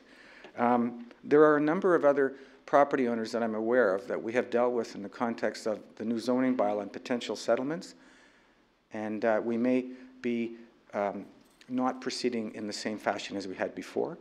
And there are other landowners who may see this as a signal to file individual applications. So again, it's messaging. My comments about the study, it puts everybody in the same sort of place, and it gives the same treatment and the same opportunity for context without signaling that the town is making a different decision about land uses in this part of the community. So can you remind me, how long would the study take? Because doing one thing here, which I think a lot of us would agree with, but could set one heck of a precedent-setting case for everyone that isn't in compliance now also. The study is actually good through. It's a good question. It was presented to Liberal Oakville this afternoon. I'm trying to call up the slide in my head. I believe it takes us into the end of 2017. I'm looking at Gabe and Jane to see if they recall anything different on that. I believe that's the time frame we're looking at. We're looking at least a year to complete that study. There's a whole design piece that we're looking at, undertaking an assessment of what's there on the ground now versus what's permitted to be on the ground right now, and then the whole public process that we would have to walk ourselves through. How many businesses are we talking that really are not in compliance now? I don't have that. Do you have a ballpark? Like, is it 1? Is it 2? Is it 10? Is it 15? I wouldn't venture a guess. I don't have that information. We don't have that information at all at this point. Something we would have to determine as we went forward. I thank you very much for that. Based on that information, if option 2 is what's put forth, I cannot support it because I think it's could be potentially very precedent setting. I thank you. Councillor Adams. I also don't think I can support option 2. Can you tell, if I understand it correctly, there's also a foregoing of fees that would otherwise be paid by the private sector, is that correct? Through you, Mr. Chair, the options as I understand them, that the town, if the owner applies, then they would, my understanding is they'd be paying for the application fees. If the town's initiating it, it was my understanding that the fees would not be applied. Right, but we'd be doing the work for them. That's correct. And so if there are others in the area that are in a similar position, we could have a situation where we'd have others coming forward and saying us too. Which we'd have to deal with on a case-by-case basis. That could present itself to this council for that decision. So for the reasons that Councillor Elgar has outlined, as well as the discussion that's happened tonight, I can't support the motion. Are there, Mayor Burton? The ward councillors and I are aware of a second case, so there's only 2 known to us. And and in the interest of full disclosure, the ward councillor who isn't here has told me that she supports option 3, which is consistent with what councillors Elgar and Adams have been saying. But I believe that we have a hardship case here and that it's a minor one. And so I felt it was necessary to put forward option 2 on behalf of the proprietor. Any other comments, Councillor Luciana? Mr. Chairman, how long would a site plan take for option 2? A site, through Mr. Chair, a site-specific zoning and official plan, I'm going to estimate 9 months. Am I off on that? 9 months? I can't see it quicker than that time frame. 6 maybe, but I don't think so. So very similar to the third option. It would be perhaps a little bit shorter. There's no question about that. Because once we had the information, we could slot it for an agenda. The study will take as long as it takes. But the time would be close. But I still think the option 2 would be the quicker one. Thank you. Councillor Noel. Thank you, Mr. Chair. With respect to option 3, the wording of this option states that the owner could await the finalization of the Spears Road corridor study and then determine at that time what the appropriate steps would be to legalize the pet grooming business. So if I understood what you said correctly, the finalization of the report would be at the end of 2017. Yes. So at that point, then a determination would be made as to what to do. The road corridor study would not in and of itself resolve the issue. No, so let me just be clear through you, Mr. Chair, to the councillor. So we would go through the study process and certain truths would emerge and there would be directions that staff would be sharing with council and the community about where policies might evolve. And then there would be a series of recommendations, in my mind, coming forward at some point. These may be in the form of official plan amendments to larger geographies than just one. We might say, you know, this block here really has migrated to this for this reason. It makes sense to consider potentially some changes, potentially some zoning changes that would flow from that. So the implementation phase would, once the reports were done, we'd still have OPA and potential zoning to implement as well. So in effect, that there is a big gulf between the 8 months, 7 to 8 months to do a town-initiated rezoning or OPA and the Spears Road corridor, because the Spears Road corridor process, item 3 wouldn't even start until the report is presented, is what I understand. So it's at least, it would be at least well into 2018 before this would ever see a council vote. Through Mr. Chair, it has the potential to achieve that on the large study. Yes, it does. But in term, I understand that, but the timing is, I agree with your timing. So we would be looking at 2017, the end of 2017 to complete the corridor study, and then whatever the outflow is from that would take 8 months to... The time it takes to implement, yes. Right, okay. Do we have any other comments? Councillor Giddings? Thank you. I understand the concerns with the motion that's on the table. In terms of the third, await finalization of Spears Road, would this be a case where we have a non-legal, non-conforming, or whatever the phrase would be? I'm just wondering what our enforcement people are going to be doing in the meantime. Through you, Mr. Chair, I'm not an enforcement person. I understand the commissioner may have some comments on that one. I did speak to the new Director of Municipal Bylaw Enforcement on this issue, and he indicated that where there is a study underway or someone has made an application, they customarily await for those things to be settled out before they proceed with finalizing any of the investigation on those sites.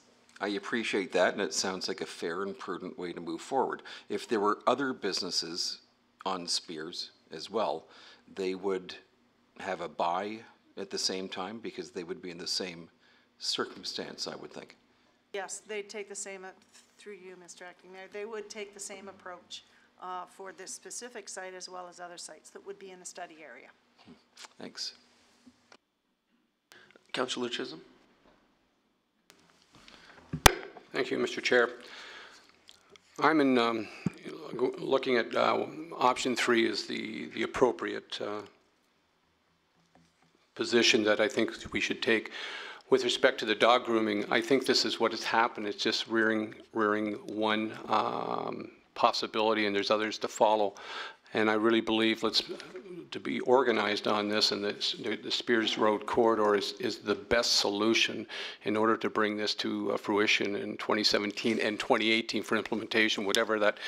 It gives the opportunity of the businesses to make their decisions, and what they're going to do is knowing this is coming down and keeping them apprised of the status and process of this study will hopefully clarify the zoning and where they should be or where they not should be. So I'm supporting number 3, the option 3. Councillor Liston. Mr. Simeone, can you comment then on the ability of the proprietor to sell the property right now if this study is happening in 2017 with the non-conforming language there? Through you, Mr. Chair, I'm not a solicitor, but I can only say that properties can be bought and sold regardless of zoning. I'm not sure. I don't believe this person is the actual owner. I think they're a tenant in the facility. So again, I'm not clear. It's not clear to me that they own the whole building. This is like a strip mall, if you think about it, and this is one of the tenants that you would drive up. There's more than one. There's a number of units in this building. The reason I ask is the mayor had indicated that there was hardship issues here. Would you like to clarify that? Please? Well, it's a lucky thing. Mayor Burton's next on the roll here. He might be able to answer you. The proprietor is a tenant, and the intention of the motion is to basically fix the spot that she's in, not the entire strip mall, and it would provide her the ability to sell the business, and if she can find a buyer at this point, the buyer would be able to operate it where it is, which is where the customers are used to finding it. And a lot of these small businesses, much of the value of the business is the customer list. So, as I say, I mean, council in its wisdom will make whatever is the best decision for the town. But having been involved in discovering the dimensions of the problem, I felt a duty to bring forward the motion I brought forward. Do we have any other comments then? So at this point I have a motion on the table from Mayor Burton. The motion, oh, my apologies. Are there any members from the public here who have any information they would like to bring forward on this issue? Going once, twice, thrice. Perfect. So I do have a motion on the floor. The motion is to receive the report and also to direct staff to proceed with the second option, the town-initiated regional OPA, town OPA, and zoning bylaw amendment. So I'll call the vote. All in favor of the motion? And those opposed? The motion fails. Thank you.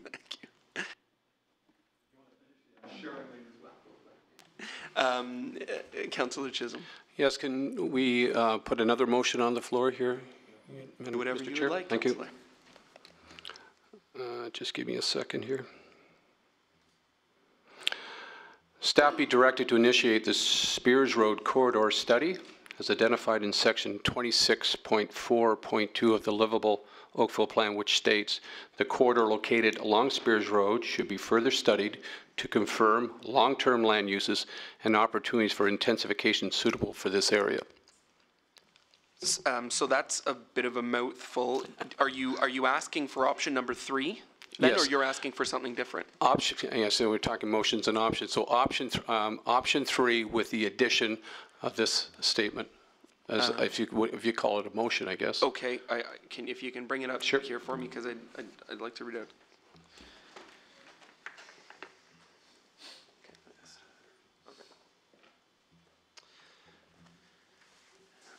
So we have here that staff be directed to initiate the Spears Road corridor study as identified in section 26.4.2 of the Livable Oakville Plan, which states the corridor located along Spears Road should be further studied to confirm the long-term uses for intensification suitable for this area. That's the motion. Just for clarification, have we not already initiated that study, or is that not on the docket? We haven't started it yet. Okay, It's so about that would to be start. Yeah. Okay. Are colleagues comfortable? Would they want to see this, or? Okay. Okay. Well, we heard it. Perfect. So, Councillor Adams.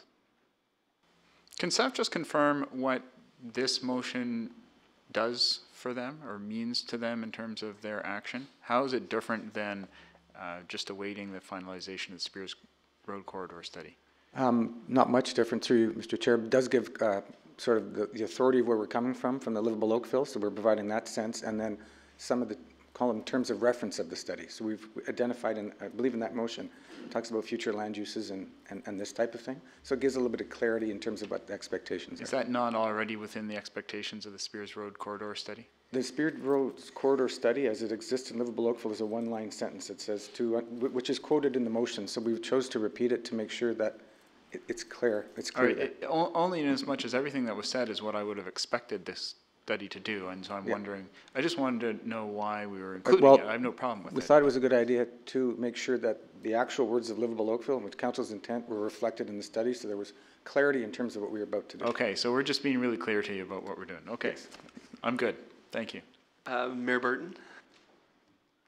I just want to call attention to the fact that the councillor also moved receipt of the report, and that I don't want that to get lost. Thank you.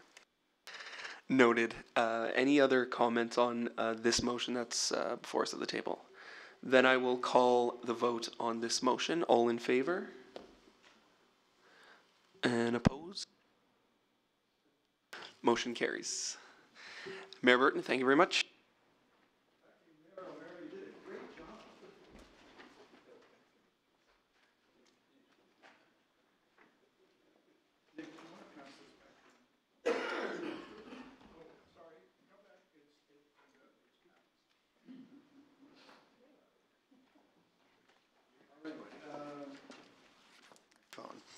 Thank you, Councillor. I appreciate very much that full and fair consideration was given to my proposal, and I appreciated seeing what Council's direction was, and I'll just call attention to the fact that I then turned around and voted with Council on Council's preferred direction. Next, we have item number 6, the Province of Ontario Coordinated Land Use Planning Review. And you had a big addendum distributed to you. And if you give your attention now to Mr. Bigger, I think it's important that the public understand what we're dealing with here as well. Thank you, Mr. Mayor and members of council. Good evening. This item before you is number 6 on your addenda. And I'll just give you a bit of an outline of what we're going to try and achieve this evening. We're going to present a summary of the coordinated plan review and the process of that review and the level of participation from the Town of Oakville. We'll go through some of the proposed changes to the relevant plans. We're going to highlight some areas of concern and some recommendations that we're giving to the province through this process. We're going to put some emphasis on some key additional recommendations that are really important to the Town of Oakville, and leave some time for some questions at the end. So the Coordinated Land Use Planning Review is a provincial initiative, and a lot of the work that we do here in this chamber results from the planning documents that the province sets out for us. The provincial plan review was initiated in February 2015, and it's been the subject of extensive consultation and feedback. The 4 plans that are under review are the Niagara Escarpment Plan, the Oak Ridges Moraine Plan, the Greenbelt Plan, and the Growth Plan for the Greater Golden Horseshoe, as we call the Growth Plan. And the years that those plans came into effect are also indicated on the slide. The Greenbelt Plan and the Growth Plan being the 2 newest plans that we're dealing with here in Oakville. After all the consultation and feedback, the province released, and we participated in that whole process as well. So we participate at every opportunity here at the Town of Oakville. And in May 2016, the province released proposed changes to the 4 plans. And we've been reviewing those as a group and individually and with our colleagues in various other agencies and with work with council and subcommittee. We have a series of comments prepared, and the deadline for those comments in this process is October 31st of this year, so this month. That initially was set for the end of September, but our schedule is such that we were able to come to see you first before our commenting deadline, and that's been important to get this sort of input along the way. So just a quick overview, and some of you have seen this, so I won't dwell on it, but the proposed changes to the plans, essentially the vision for complete communities, curbing sprawl, protecting the natural environment, managing growth, those directions in those plans are confirmed, refined, and strengthened through the proposed changes. And generally, that's a good direction. However, there are concerns, as we'll get to. Part of the approach here is to introduce some new concepts to these plans. There's an area where we're seeing the responsibilities for upper and single tier governments enhanced, those responsibilities. Some of the changes are quite subtle but significant, and some long-standing matters remain unresolved. And we'll touch on some of these examples on the way through. There's a lot of material, and we won't get to it tonight. We can have some questions, and a lot of the report's covered in greater detail. And there's also a level of uncertainty that's been introduced through these proposed changes and questions around implementation of the plans. Just to help keep things a bit simple for us, there were only 2 plans that apply to Oakville of the 4 that are under review. And the Greenbelt Plan is 1 from 2005, and the Growth Plan is the 2nd from 2006. The Greenbelt Plan is indicated here in the green area, and the area in sort of this buff color, I hope you can see it on your monitors, is the Growth Plan area. And there's the inner ring, which includes Halton and Oakville, and the outer ring, which includes these areas to the outside of the Greenbelt Plan. And really this area is obviously the area of concern to us, and it's an area facing tremendous growth and development pressure. I'm going to start with the Greenbelt Plan, and this is a Made in Oakville good news story. What we're seeing on this slide is 2 images. This is the Greenbelt Plan. From the Livable Oakville Plan shows the Greenbelt Plan in this, essentially this hatched area. And that's the Greenbelt Plan that was adopted in 2005, and that's a Greenbelt Plan that we show in Livable Oakville Plan. And in 2008 to 2012, the province undertook a process called Growing the Greenbelt, and that was to identify ways and areas, locations where perhaps the Greenbelt Plan could be expanded. And this council and staff were quite involved in that process.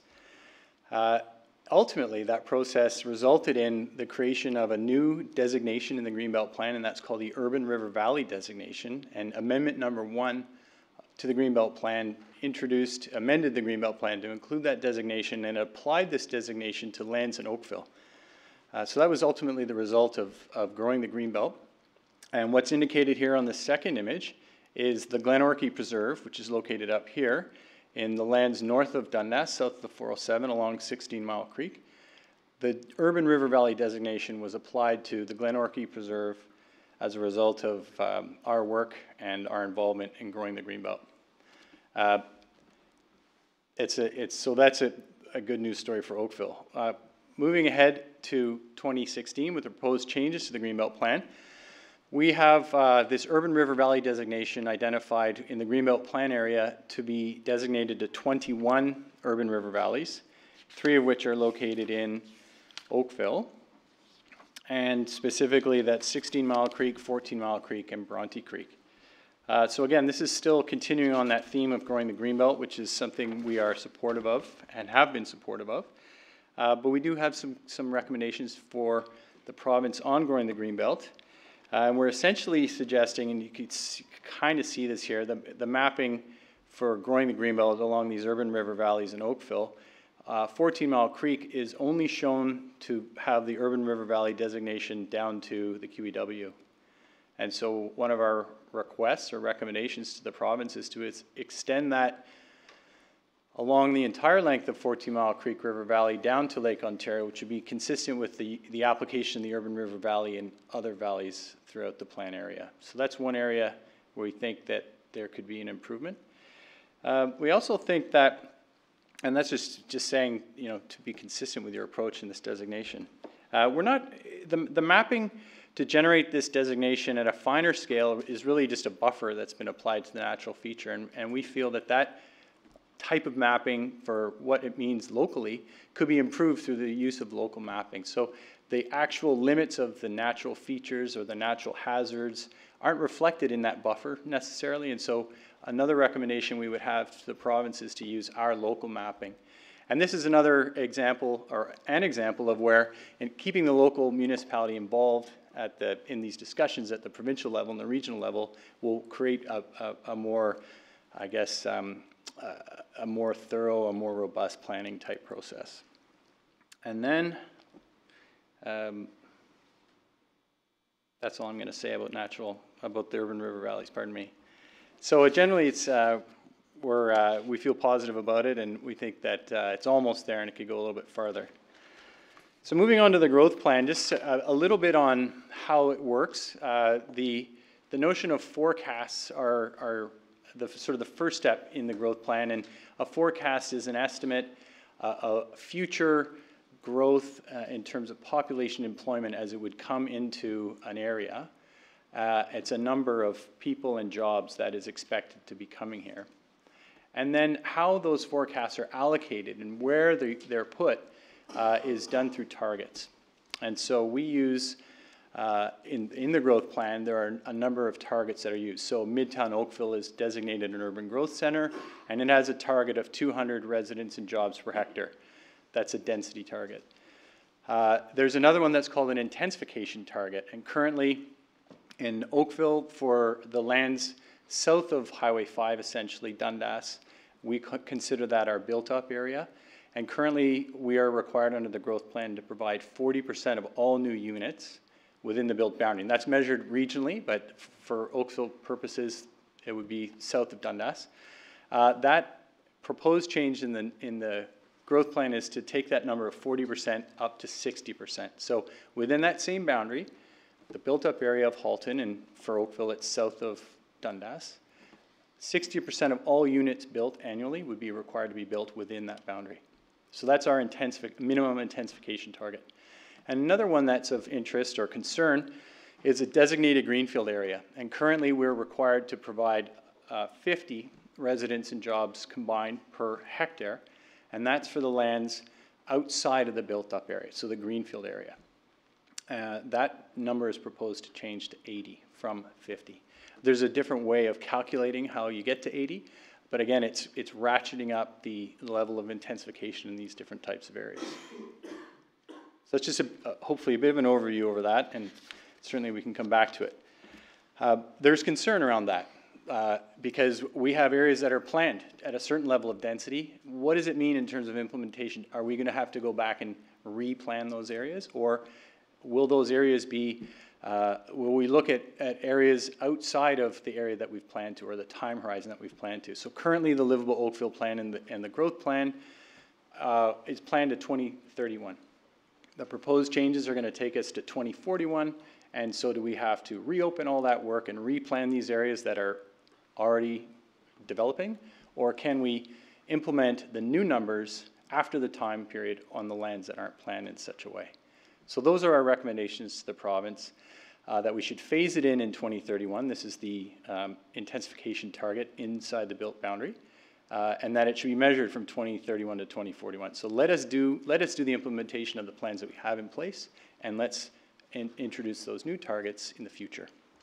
Same goes for the 80 residents and jobs per hectare, the designated greenfield area target. Those should be applied to lands that are unplanned in the greenfield area. And for Oakville, we are fully planned. We're fully urban. So it's less a concern for us, but were we required to go back and replan those areas, that would be a major concern for us. So there's some uncertainty around how we will transition and how we'll be required to implement these new targets. Funding. So this has emerged from the day the growth plan was initiated back in 2006. How are we going to pay for all this required growth and the intensification to support this required growth? And so that continues to be a very, very strong theme and a chorus of voices across the region that in order for municipalities to provide infrastructure for growth, you need stable, sustainable type funding for that. So we've identified two types of funding that we would recommend the province provide. One is they should pay for some infrastructure to support the growth that we're required to accommodate. And they should also provide for new tools, new funding tools to local municipalities so that we can also pay for growth and have growth pay for itself fully. Currently, the development charges in the current tax base can't provide the required infrastructure funding to support the growth. And then thirdly, one of the unresolved issues perhaps, or a constant issue, is that we should all be, to put it gently, we should all be in the same boat rowing together in the same direction. And sometimes you get different ministries going off in different directions.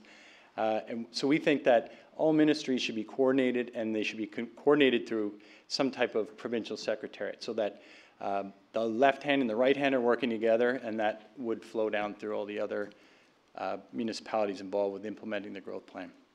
And that would go to delivery of infrastructure, hospitals, schools, pipes, wires, roads, all these things that you need to improve in order to have more people using them.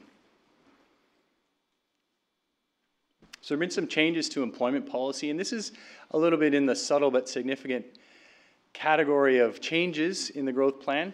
The definition of major office has changed to include smaller buildings, and whereas now a major office might be, let's say, something the size of Town Hall.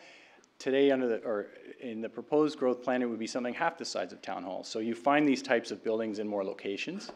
And what they're saying in these proposed changes is that major office should be directed to growth areas, so Midtown Oakville, or intensification, other intensification nodes or corridors.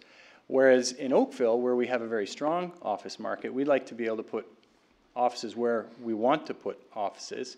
And so there's a concern there for us with this new definition of major office. There's also another concept that's been introduced called prime employment areas, and it essentially is describing land-intensive, warehouse, industrial type of uses.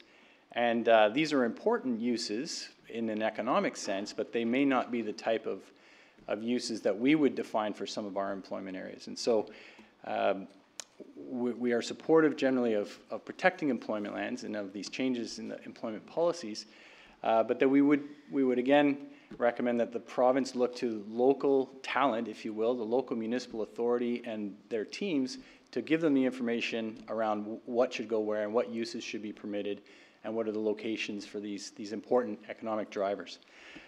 It's the theme that's risen up through some of the other reporting is, it's a one-size-fits-all planning approach, and really there's a lot of local character and identity that could be lost if it's not considered and if the local planning authority is not involved in that planning process. So we're asking for recognizing that local authority and providing clarity on how to implement this. So climate change is an important new theme. The word climate doesn't even appear in the current growth plan, and now it's appearing in every provincial document. And we think this is a good thing. It's an important issue on a global scale, it's an important issue for Oakville, and Oakville has been a leader in climate change policy and implementation or activity at the municipal level for many years. Long before some of the other people were getting into it, Oakville was leading the way. It's great to say it, but we don't know what to do with it. And so we need some more clarity and some more guidance on how to implement climate change policy in a land use document. So that's one of the recommendations we're making to the province. And this is back to that upper tier, lower tier, or upper tier and single tier power. In terms of being able to be writing official plan policy at the local level, we can still do that in our OPs, but we won't have the protection of the provincial policy growth plan saying you can write OP policies. So we think that, again, this is a specific kind of adjustment. It should be the opportunity to put in your official plan policies for climate change should be for all municipalities, not just upper and single tier. And then finally, there are ways other than the official plan or the growth plan to combat climate change, and so we're suggesting that extra tools be developed, such as amendments to the building code. Buildings are emitters, and so the building code could be a really strong instrument in helping implement climate change action. So this is the last point. There's 2 slides before the recommendation. An area of great interest and concern for the town of Oakville is this notion of a municipal comprehensive review. And it's a concept that exists in the current growth plan, and it carries forward into the proposed growth plan. But we feel, again, that some of the way it's being used and who's able to use it isn't quite giving Oakville what it needs in order to plan locally. For example, in order to set your urban boundary and to establish nodes and corridors, you need to do a municipal comprehensive review. In order to change those things, you need to undertake a municipal comprehensive review, and you can't submit a private application to make those changes. The municipal authority is the one that initiates the review and implements the actions of that review. So there's a restriction against private applications. Private applications, that's for urban boundary expansion, for example. We don't have that problem here in Oakville. We're dealing with other situations, and private applications that would change the urban structure of a municipality aren't restricted in the same way as a boundary expansion. So we think this is a gap, and it's an important gap for Oakville because that's a type of challenge we're facing in our planning environment and to our planning framework. So even though you need to do an MCR to create a structure, someone can come along and change that structure, and there's no restriction against that. So we think that private amendments to change a local municipal official plan and a growth structure should be sheltered or restricted. You shouldn't be able to submit private applications. So here are the recommendations: that restrictions be placed on the initiation of private OPAs and large-scale proposals to change the urban structure. And then that would give us the opportunity to, and the strength to plan and finance and service growth. So that's the fallout from a change to your structures. You haven't been going down that path. The path changes, and all the whole municipal direction has to change to follow that. And that's not fair, essentially. It's not appropriate. So that's our point about this. The municipal comprehensive review is used in many ways through the growth plan, but this is a key point for us. So this is a report recommendation that the report be endorsed by council, and we're using endorsed here because we want support to send this off as our comments to the province. We're also looking for direction to circulate this report to our municipal partners in Halton, which is City of Burlington, Town of Halton Hills, Town of Milton, excuse me, not Malton, and the region of Halton. As well, our Halton MPPs we'd like to circulate this report to. And the Natural Resources and Forestry. They're a partner agency, partner ministry in the Greenbelt Plan, the Growth Plan. And then finally, we'd like direction to submit this report to the province's comments from the Town of Oakville prior to the deadline of October 31st. Thank you for your attention. Thank you for a very clear explanation of a very complex and difficult subject, and I think the public was very well served by the clarity of that. I really appreciate that. I already have notice of questions from Councillor Elgar. Are there others? Councillor O'Meara. Councillor Elgar, you have the floor. I thank you. Thank you very much. And I appreciate the presentation. I wondered if could you give a little more clarification on the urban river valley system. It sounds really good with what you presented. So I'm not aware that it applies to the private lands, just the publicly owned lands. So how far did the province go on that? So the province hasn't made any changes to the ownership of land that the urban river valley designation is applied to. So it applies only to the publicly owned lands? That's correct. Today, the current plan applies it just to publicly owned, as does the proposed Greenbelt plan. Right. They didn't take the next step at all. No. They just stayed right out of the water. Yes. You mentioned about ministries are differing. Can you expand a little bit more where the ministries are differing on everything, on the numbers? Perhaps through you, Mr. Chair, the numbers, some growth numbers or population forecasts? Or You said that it seems to be that the ministries are differing at this point in time. I just wonder if you can kind of just I think expand when you were on speaking about the delivery of growth supporting services, hospitals, schools, pipes, and roads. Yeah, so I won't speak about numbers and differing in numbers, but an example of where there perhaps was an alignment was you have a growth plan that is saying Midtown Oakville is a designated urban growth center, and it's to accommodate a lot of mixed-use residential, office, retail type development, and another ministry builds a parking garage on a key location in what would be a growth center. So that kind of alignment or misalignment is the sort of thing we would like to avoid through better cooperation at the ministerial level. Funding is another one. I think where things go based on money versus where things go based on land use policy sometimes don't line up. So that kind of... I appreciate a little more clarification. Now, today at the Livable Oakville Subcommittee meeting, I raised an issue when it started, some of the OMB reports and some of the legal people representing developers have made it abundantly clear that there's no requirement or standard in the provincial plan that says that proposals of a certain size may not proceed as individual applications, and that they must not be considered only through a town-led process. I wonder if staff had time to see whether we can put a little more wording into one section of the proposal that we're looking at sending?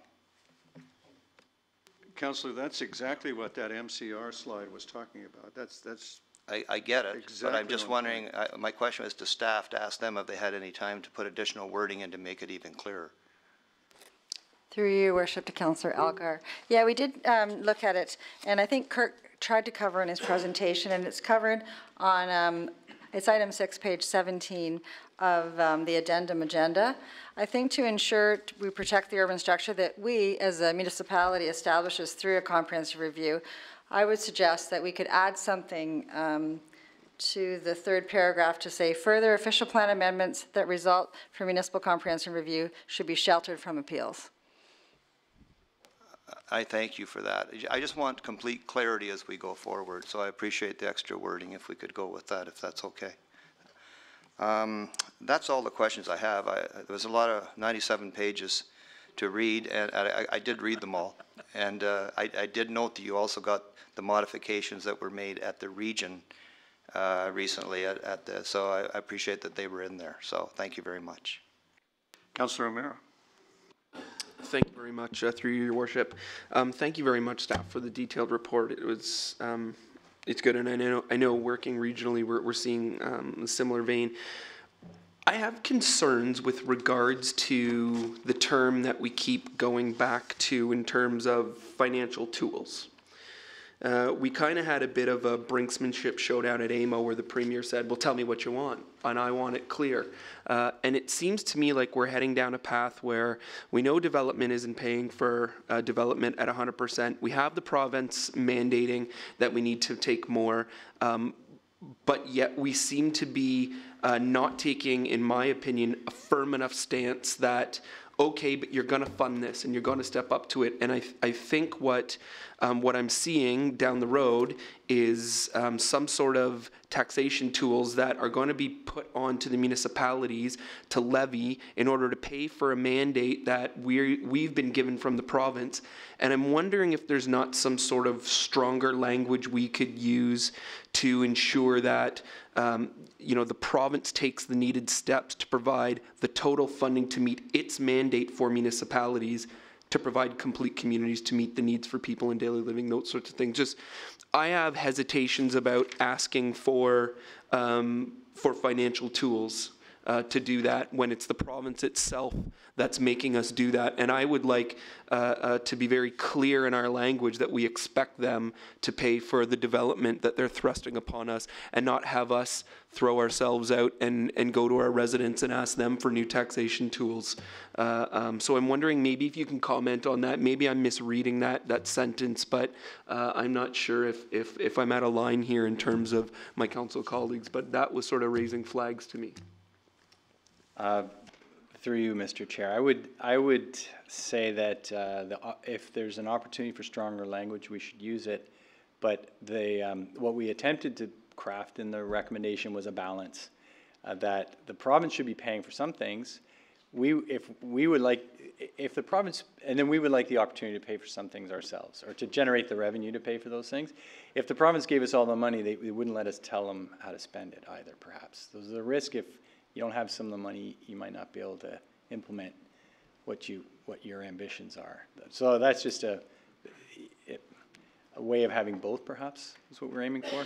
Yeah, well, I guess just to clarify, we're not getting the money. Our residents it's their money. So I know a dollar of tax dollar is a dollar to most residents. They don't really see where it is and where it comes from, but I'm hypersensitive to that. And I know our residents are even more hypersensitive to that. So when we tell them that we need to pay for more buses and we need to do a bunch of other things that in one way, shape, or form, the buses was the wrong one because I know there's been some changes there. But, I think I would like the province to know that we still feel the responsibility is on them if they're forcing development and growth on us to make sure that that's paid for and not just allow us to be the sort of the straw figures up there who, okay, well, if you want to go tax them, go put a land transfer tax on and have our residents be up in arms even though the province is the one mandating us to grow these areas. So I would like to see this land squarely on the province's lap so that when it happens we can turn around and said,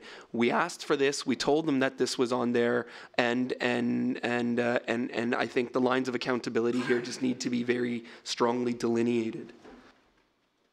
Commissioner. Just to add, I think, to what Mr. Bigger had said, I think there's three things that we're asking for or we're indicating to the province. One is the current property tax base or the property tax system is not the source of funding that they should be looking for implementing federal fund for provincial objectives. The second is that the province needs to come to the table, as you had said, to actually fund the infrastructure that's required to support the urban growth centres and the plans they have. Otherwise, the intensification will not take place, as it hasn't to date. The third is we do need more revenue tools, and we would include in that bucket of revenue tools development charges. So it's not just a taxation base, but there are other ways of taking funding from the appropriate places. And so we have not been specific on those. The City of Toronto and the changes that they've recently have there offer some opportunities on the revenue tools, but I would note that we include development charges within there. So those are the three main messages that we're trying to send through this report. If they're not clear, we can certainly make them clear if that covers off the interests that you were looking at. Thank you, through your worship. I think it does. I think then maybe just to take that one step further, then financial tools from the development happening, not pre-existing tax base and going that way. Then I know the mayor's said this ad nauseum in terms of new development pays for new development, not tax base. So I'm not sure if there's a way we can get creative with or add a word or take a word out around financial tools that just helps to clearly identify exactly where those financial tools would come from and that it is not based on the existing tax base. property tax or whatever that may be. Thank you, Councillor. I wonder if it would be helpful if we backed up and inserted a statement that said that Oakville believes that growth should pay for itself, or that growth should bear all of its costs, and then maybe a second sentence would be, and we call on the province to restore the Development Charges Act to the status before the 1997 amendments that gutted the Development Charges Act. Approximately, before 1997's changes, all of the costs of growth were recoverable from development charges. And the terminology we use around tools and taxes has to be carefully used, because the development charge is a tax. It's just a tax only on the developers. And so we don't want to tax existing, the way I would frame it is, we don't want the existing residents to shoulder any tax in support of growth, because it amounts to a subsidy of developers. It amounts to welfare for developers, and they're the richest people in the province. So they're the last people in the province that need a handout. And since 1997, basically the property taxpayer has been bearing 10 to 20% of the cost of growth because of the various exemptions and subsidies that the changes in 1997 created. So does staff want to take some time to, first off, is council okay with that approach? And Councillor, does that satisfy what you were saying? It does, absolutely, thank you.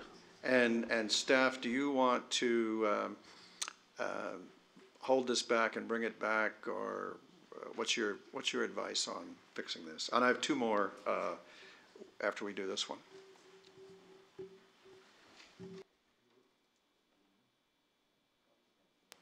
Do you get me there? Your Worship, we'd like to take it back, perhaps provide a covering memo on it to reflect and provide clarity on the discussion we've heard this evening. So I believe it's the October 17th, Council. Yeah, so we've got time. And the other 2 points I would ask Council to see if they would like to add to this is, how do you feel about a clear, unequivocal statement that the province should add private lands to the Urban River Valley, to eligibility for designation with the Urban River Valley designation?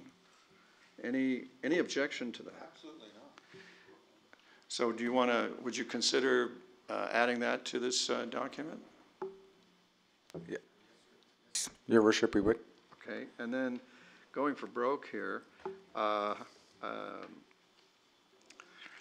Ms. Childs read a line that I quite liked that could be added in a spot to affect the issue that my friend Councillor Elgar raised, where you would the key phrase I noted down was shelter from appeals. And I take it that you had that language prepared. Is there any member of council who would disagree with adding that language? I didn't think so. So those would be the three biggies that I've heard so far tonight for beefing up our submission. Yes, thank you. We'll bring that back to you by way of memo. Now, anybody else? Any other things? Sorry, Councillor Lischina. Mr. Bigar, your slide about the upper tier and single tier, and then reading it in the report, can you clarify where Oakville stands? We're two-tier? Lower tier? Yes, so through you, Mr. Chair. Can you just clarify that, please? Mr. Chair can clarify. So, actually, if you're going the direction I hope you are, let me ask you, are you headed in the direction that says, we as a lower tier planning authority who take very seriously our right to have a vision of our own community that reflects our community's view of itself? Absolutely, you don't have to go further. We resent the loss of planning authority that's implicit in the several places that Mr. Bigger very politely pointed out the loss. And so maybe a fourth thing would be, do we want to say a little clearer and a little stronger that you know, we're mad as hell about losing any of our authority in this area, and we insist on retaining it, and they should pull up their socks before we get really mad at them. I mean, how do you I was worried as Mr. Bigger was speaking that we might have been so genteel that they would not notice that we were miffed, and I wonder if we need to say a little stronger, hey, what are we, chopped liver? Certainly, Your Worship, we get the sense of where you're coming from, and we'll reflect on that as well. Yeah. Hey, what are we, chopped liver? So yes, I would appreciate that as well. Thank you. All right, so this is good. Anybody else? Well, you'll have another chance next time, and we'll see if we can continue to beef it up. I will circulate to you the some of the information that I received last week, and that I think may help your thinking, and staff have already seen, and it's, I think, already reflected in here, but it'll give you a chance to put a second, each of you put a second set of eyes on the matter. So, so now we need to turn to staff for a motion to refer this to, well, I guess we don't need to turn to staff. I'll just turn to a member of council to refer this to October 17th. Councillor Elgar, and is staff okay with that as how we deal with that tonight? Any discussion on that? All in favor? Opposed? The matter is referred to October 17th. Council, would you now look at item number 7, the recommendation report for the draft plan of condominium for Mattamy at 3052 Creekshore Common? And Mr. Thun, are you back? Thank you, Mr. Bigger.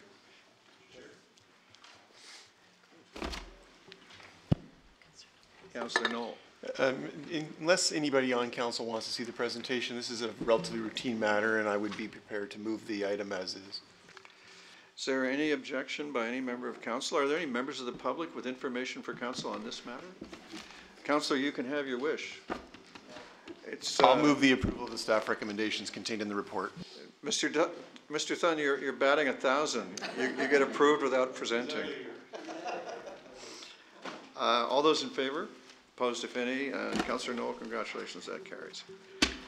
Well then, I guess this may be a horse of the same color, because this is a recommendation report on a draft plan of condominium for Willow Bay at 2370 and 2388 Calsa Gate, and also at 2375 and 2393 Bronny Road. Before I entertain any suggestions from Councillor Elgar, are there any members of the public here with information for council on this matter? Councillor Elgar, is it your view that this is also routine? I believe you just moved it, did you? Any discussion? All in favor? Opposed, if any, and that is carried. Now, number 9 is the notice of intention to amend the designation bylaw at 3536 Wasp Crescent. And as you will know from reading the report, really this is a housekeeping matter designed to clarify and to update a designation that was perhaps, by modern standards, a little incomplete in setting on the record the heritage attributes that we were concerned about. And if you want a presentation, we can do that. And if, on the other hand, you want to affirm staff's recommendation on this, we need a mover. Councillor Hutchins was the fastest, although you guys were very close. All those in favor? Opposed, if any? That carries. Now we have the heritage update on the Jordan Munn House, and the addendum was distributed. And this is a 6th line matter, so I'm looking down the table at the ward for 6th line. Councillor Grant. We'll move the staff recommendation for number 10 as well. Discussion? All in favor? Opposed, if any? Carried. Now, a good news item, the nominations for the Ontario Heritage Trust Awards. Councillor Lischina.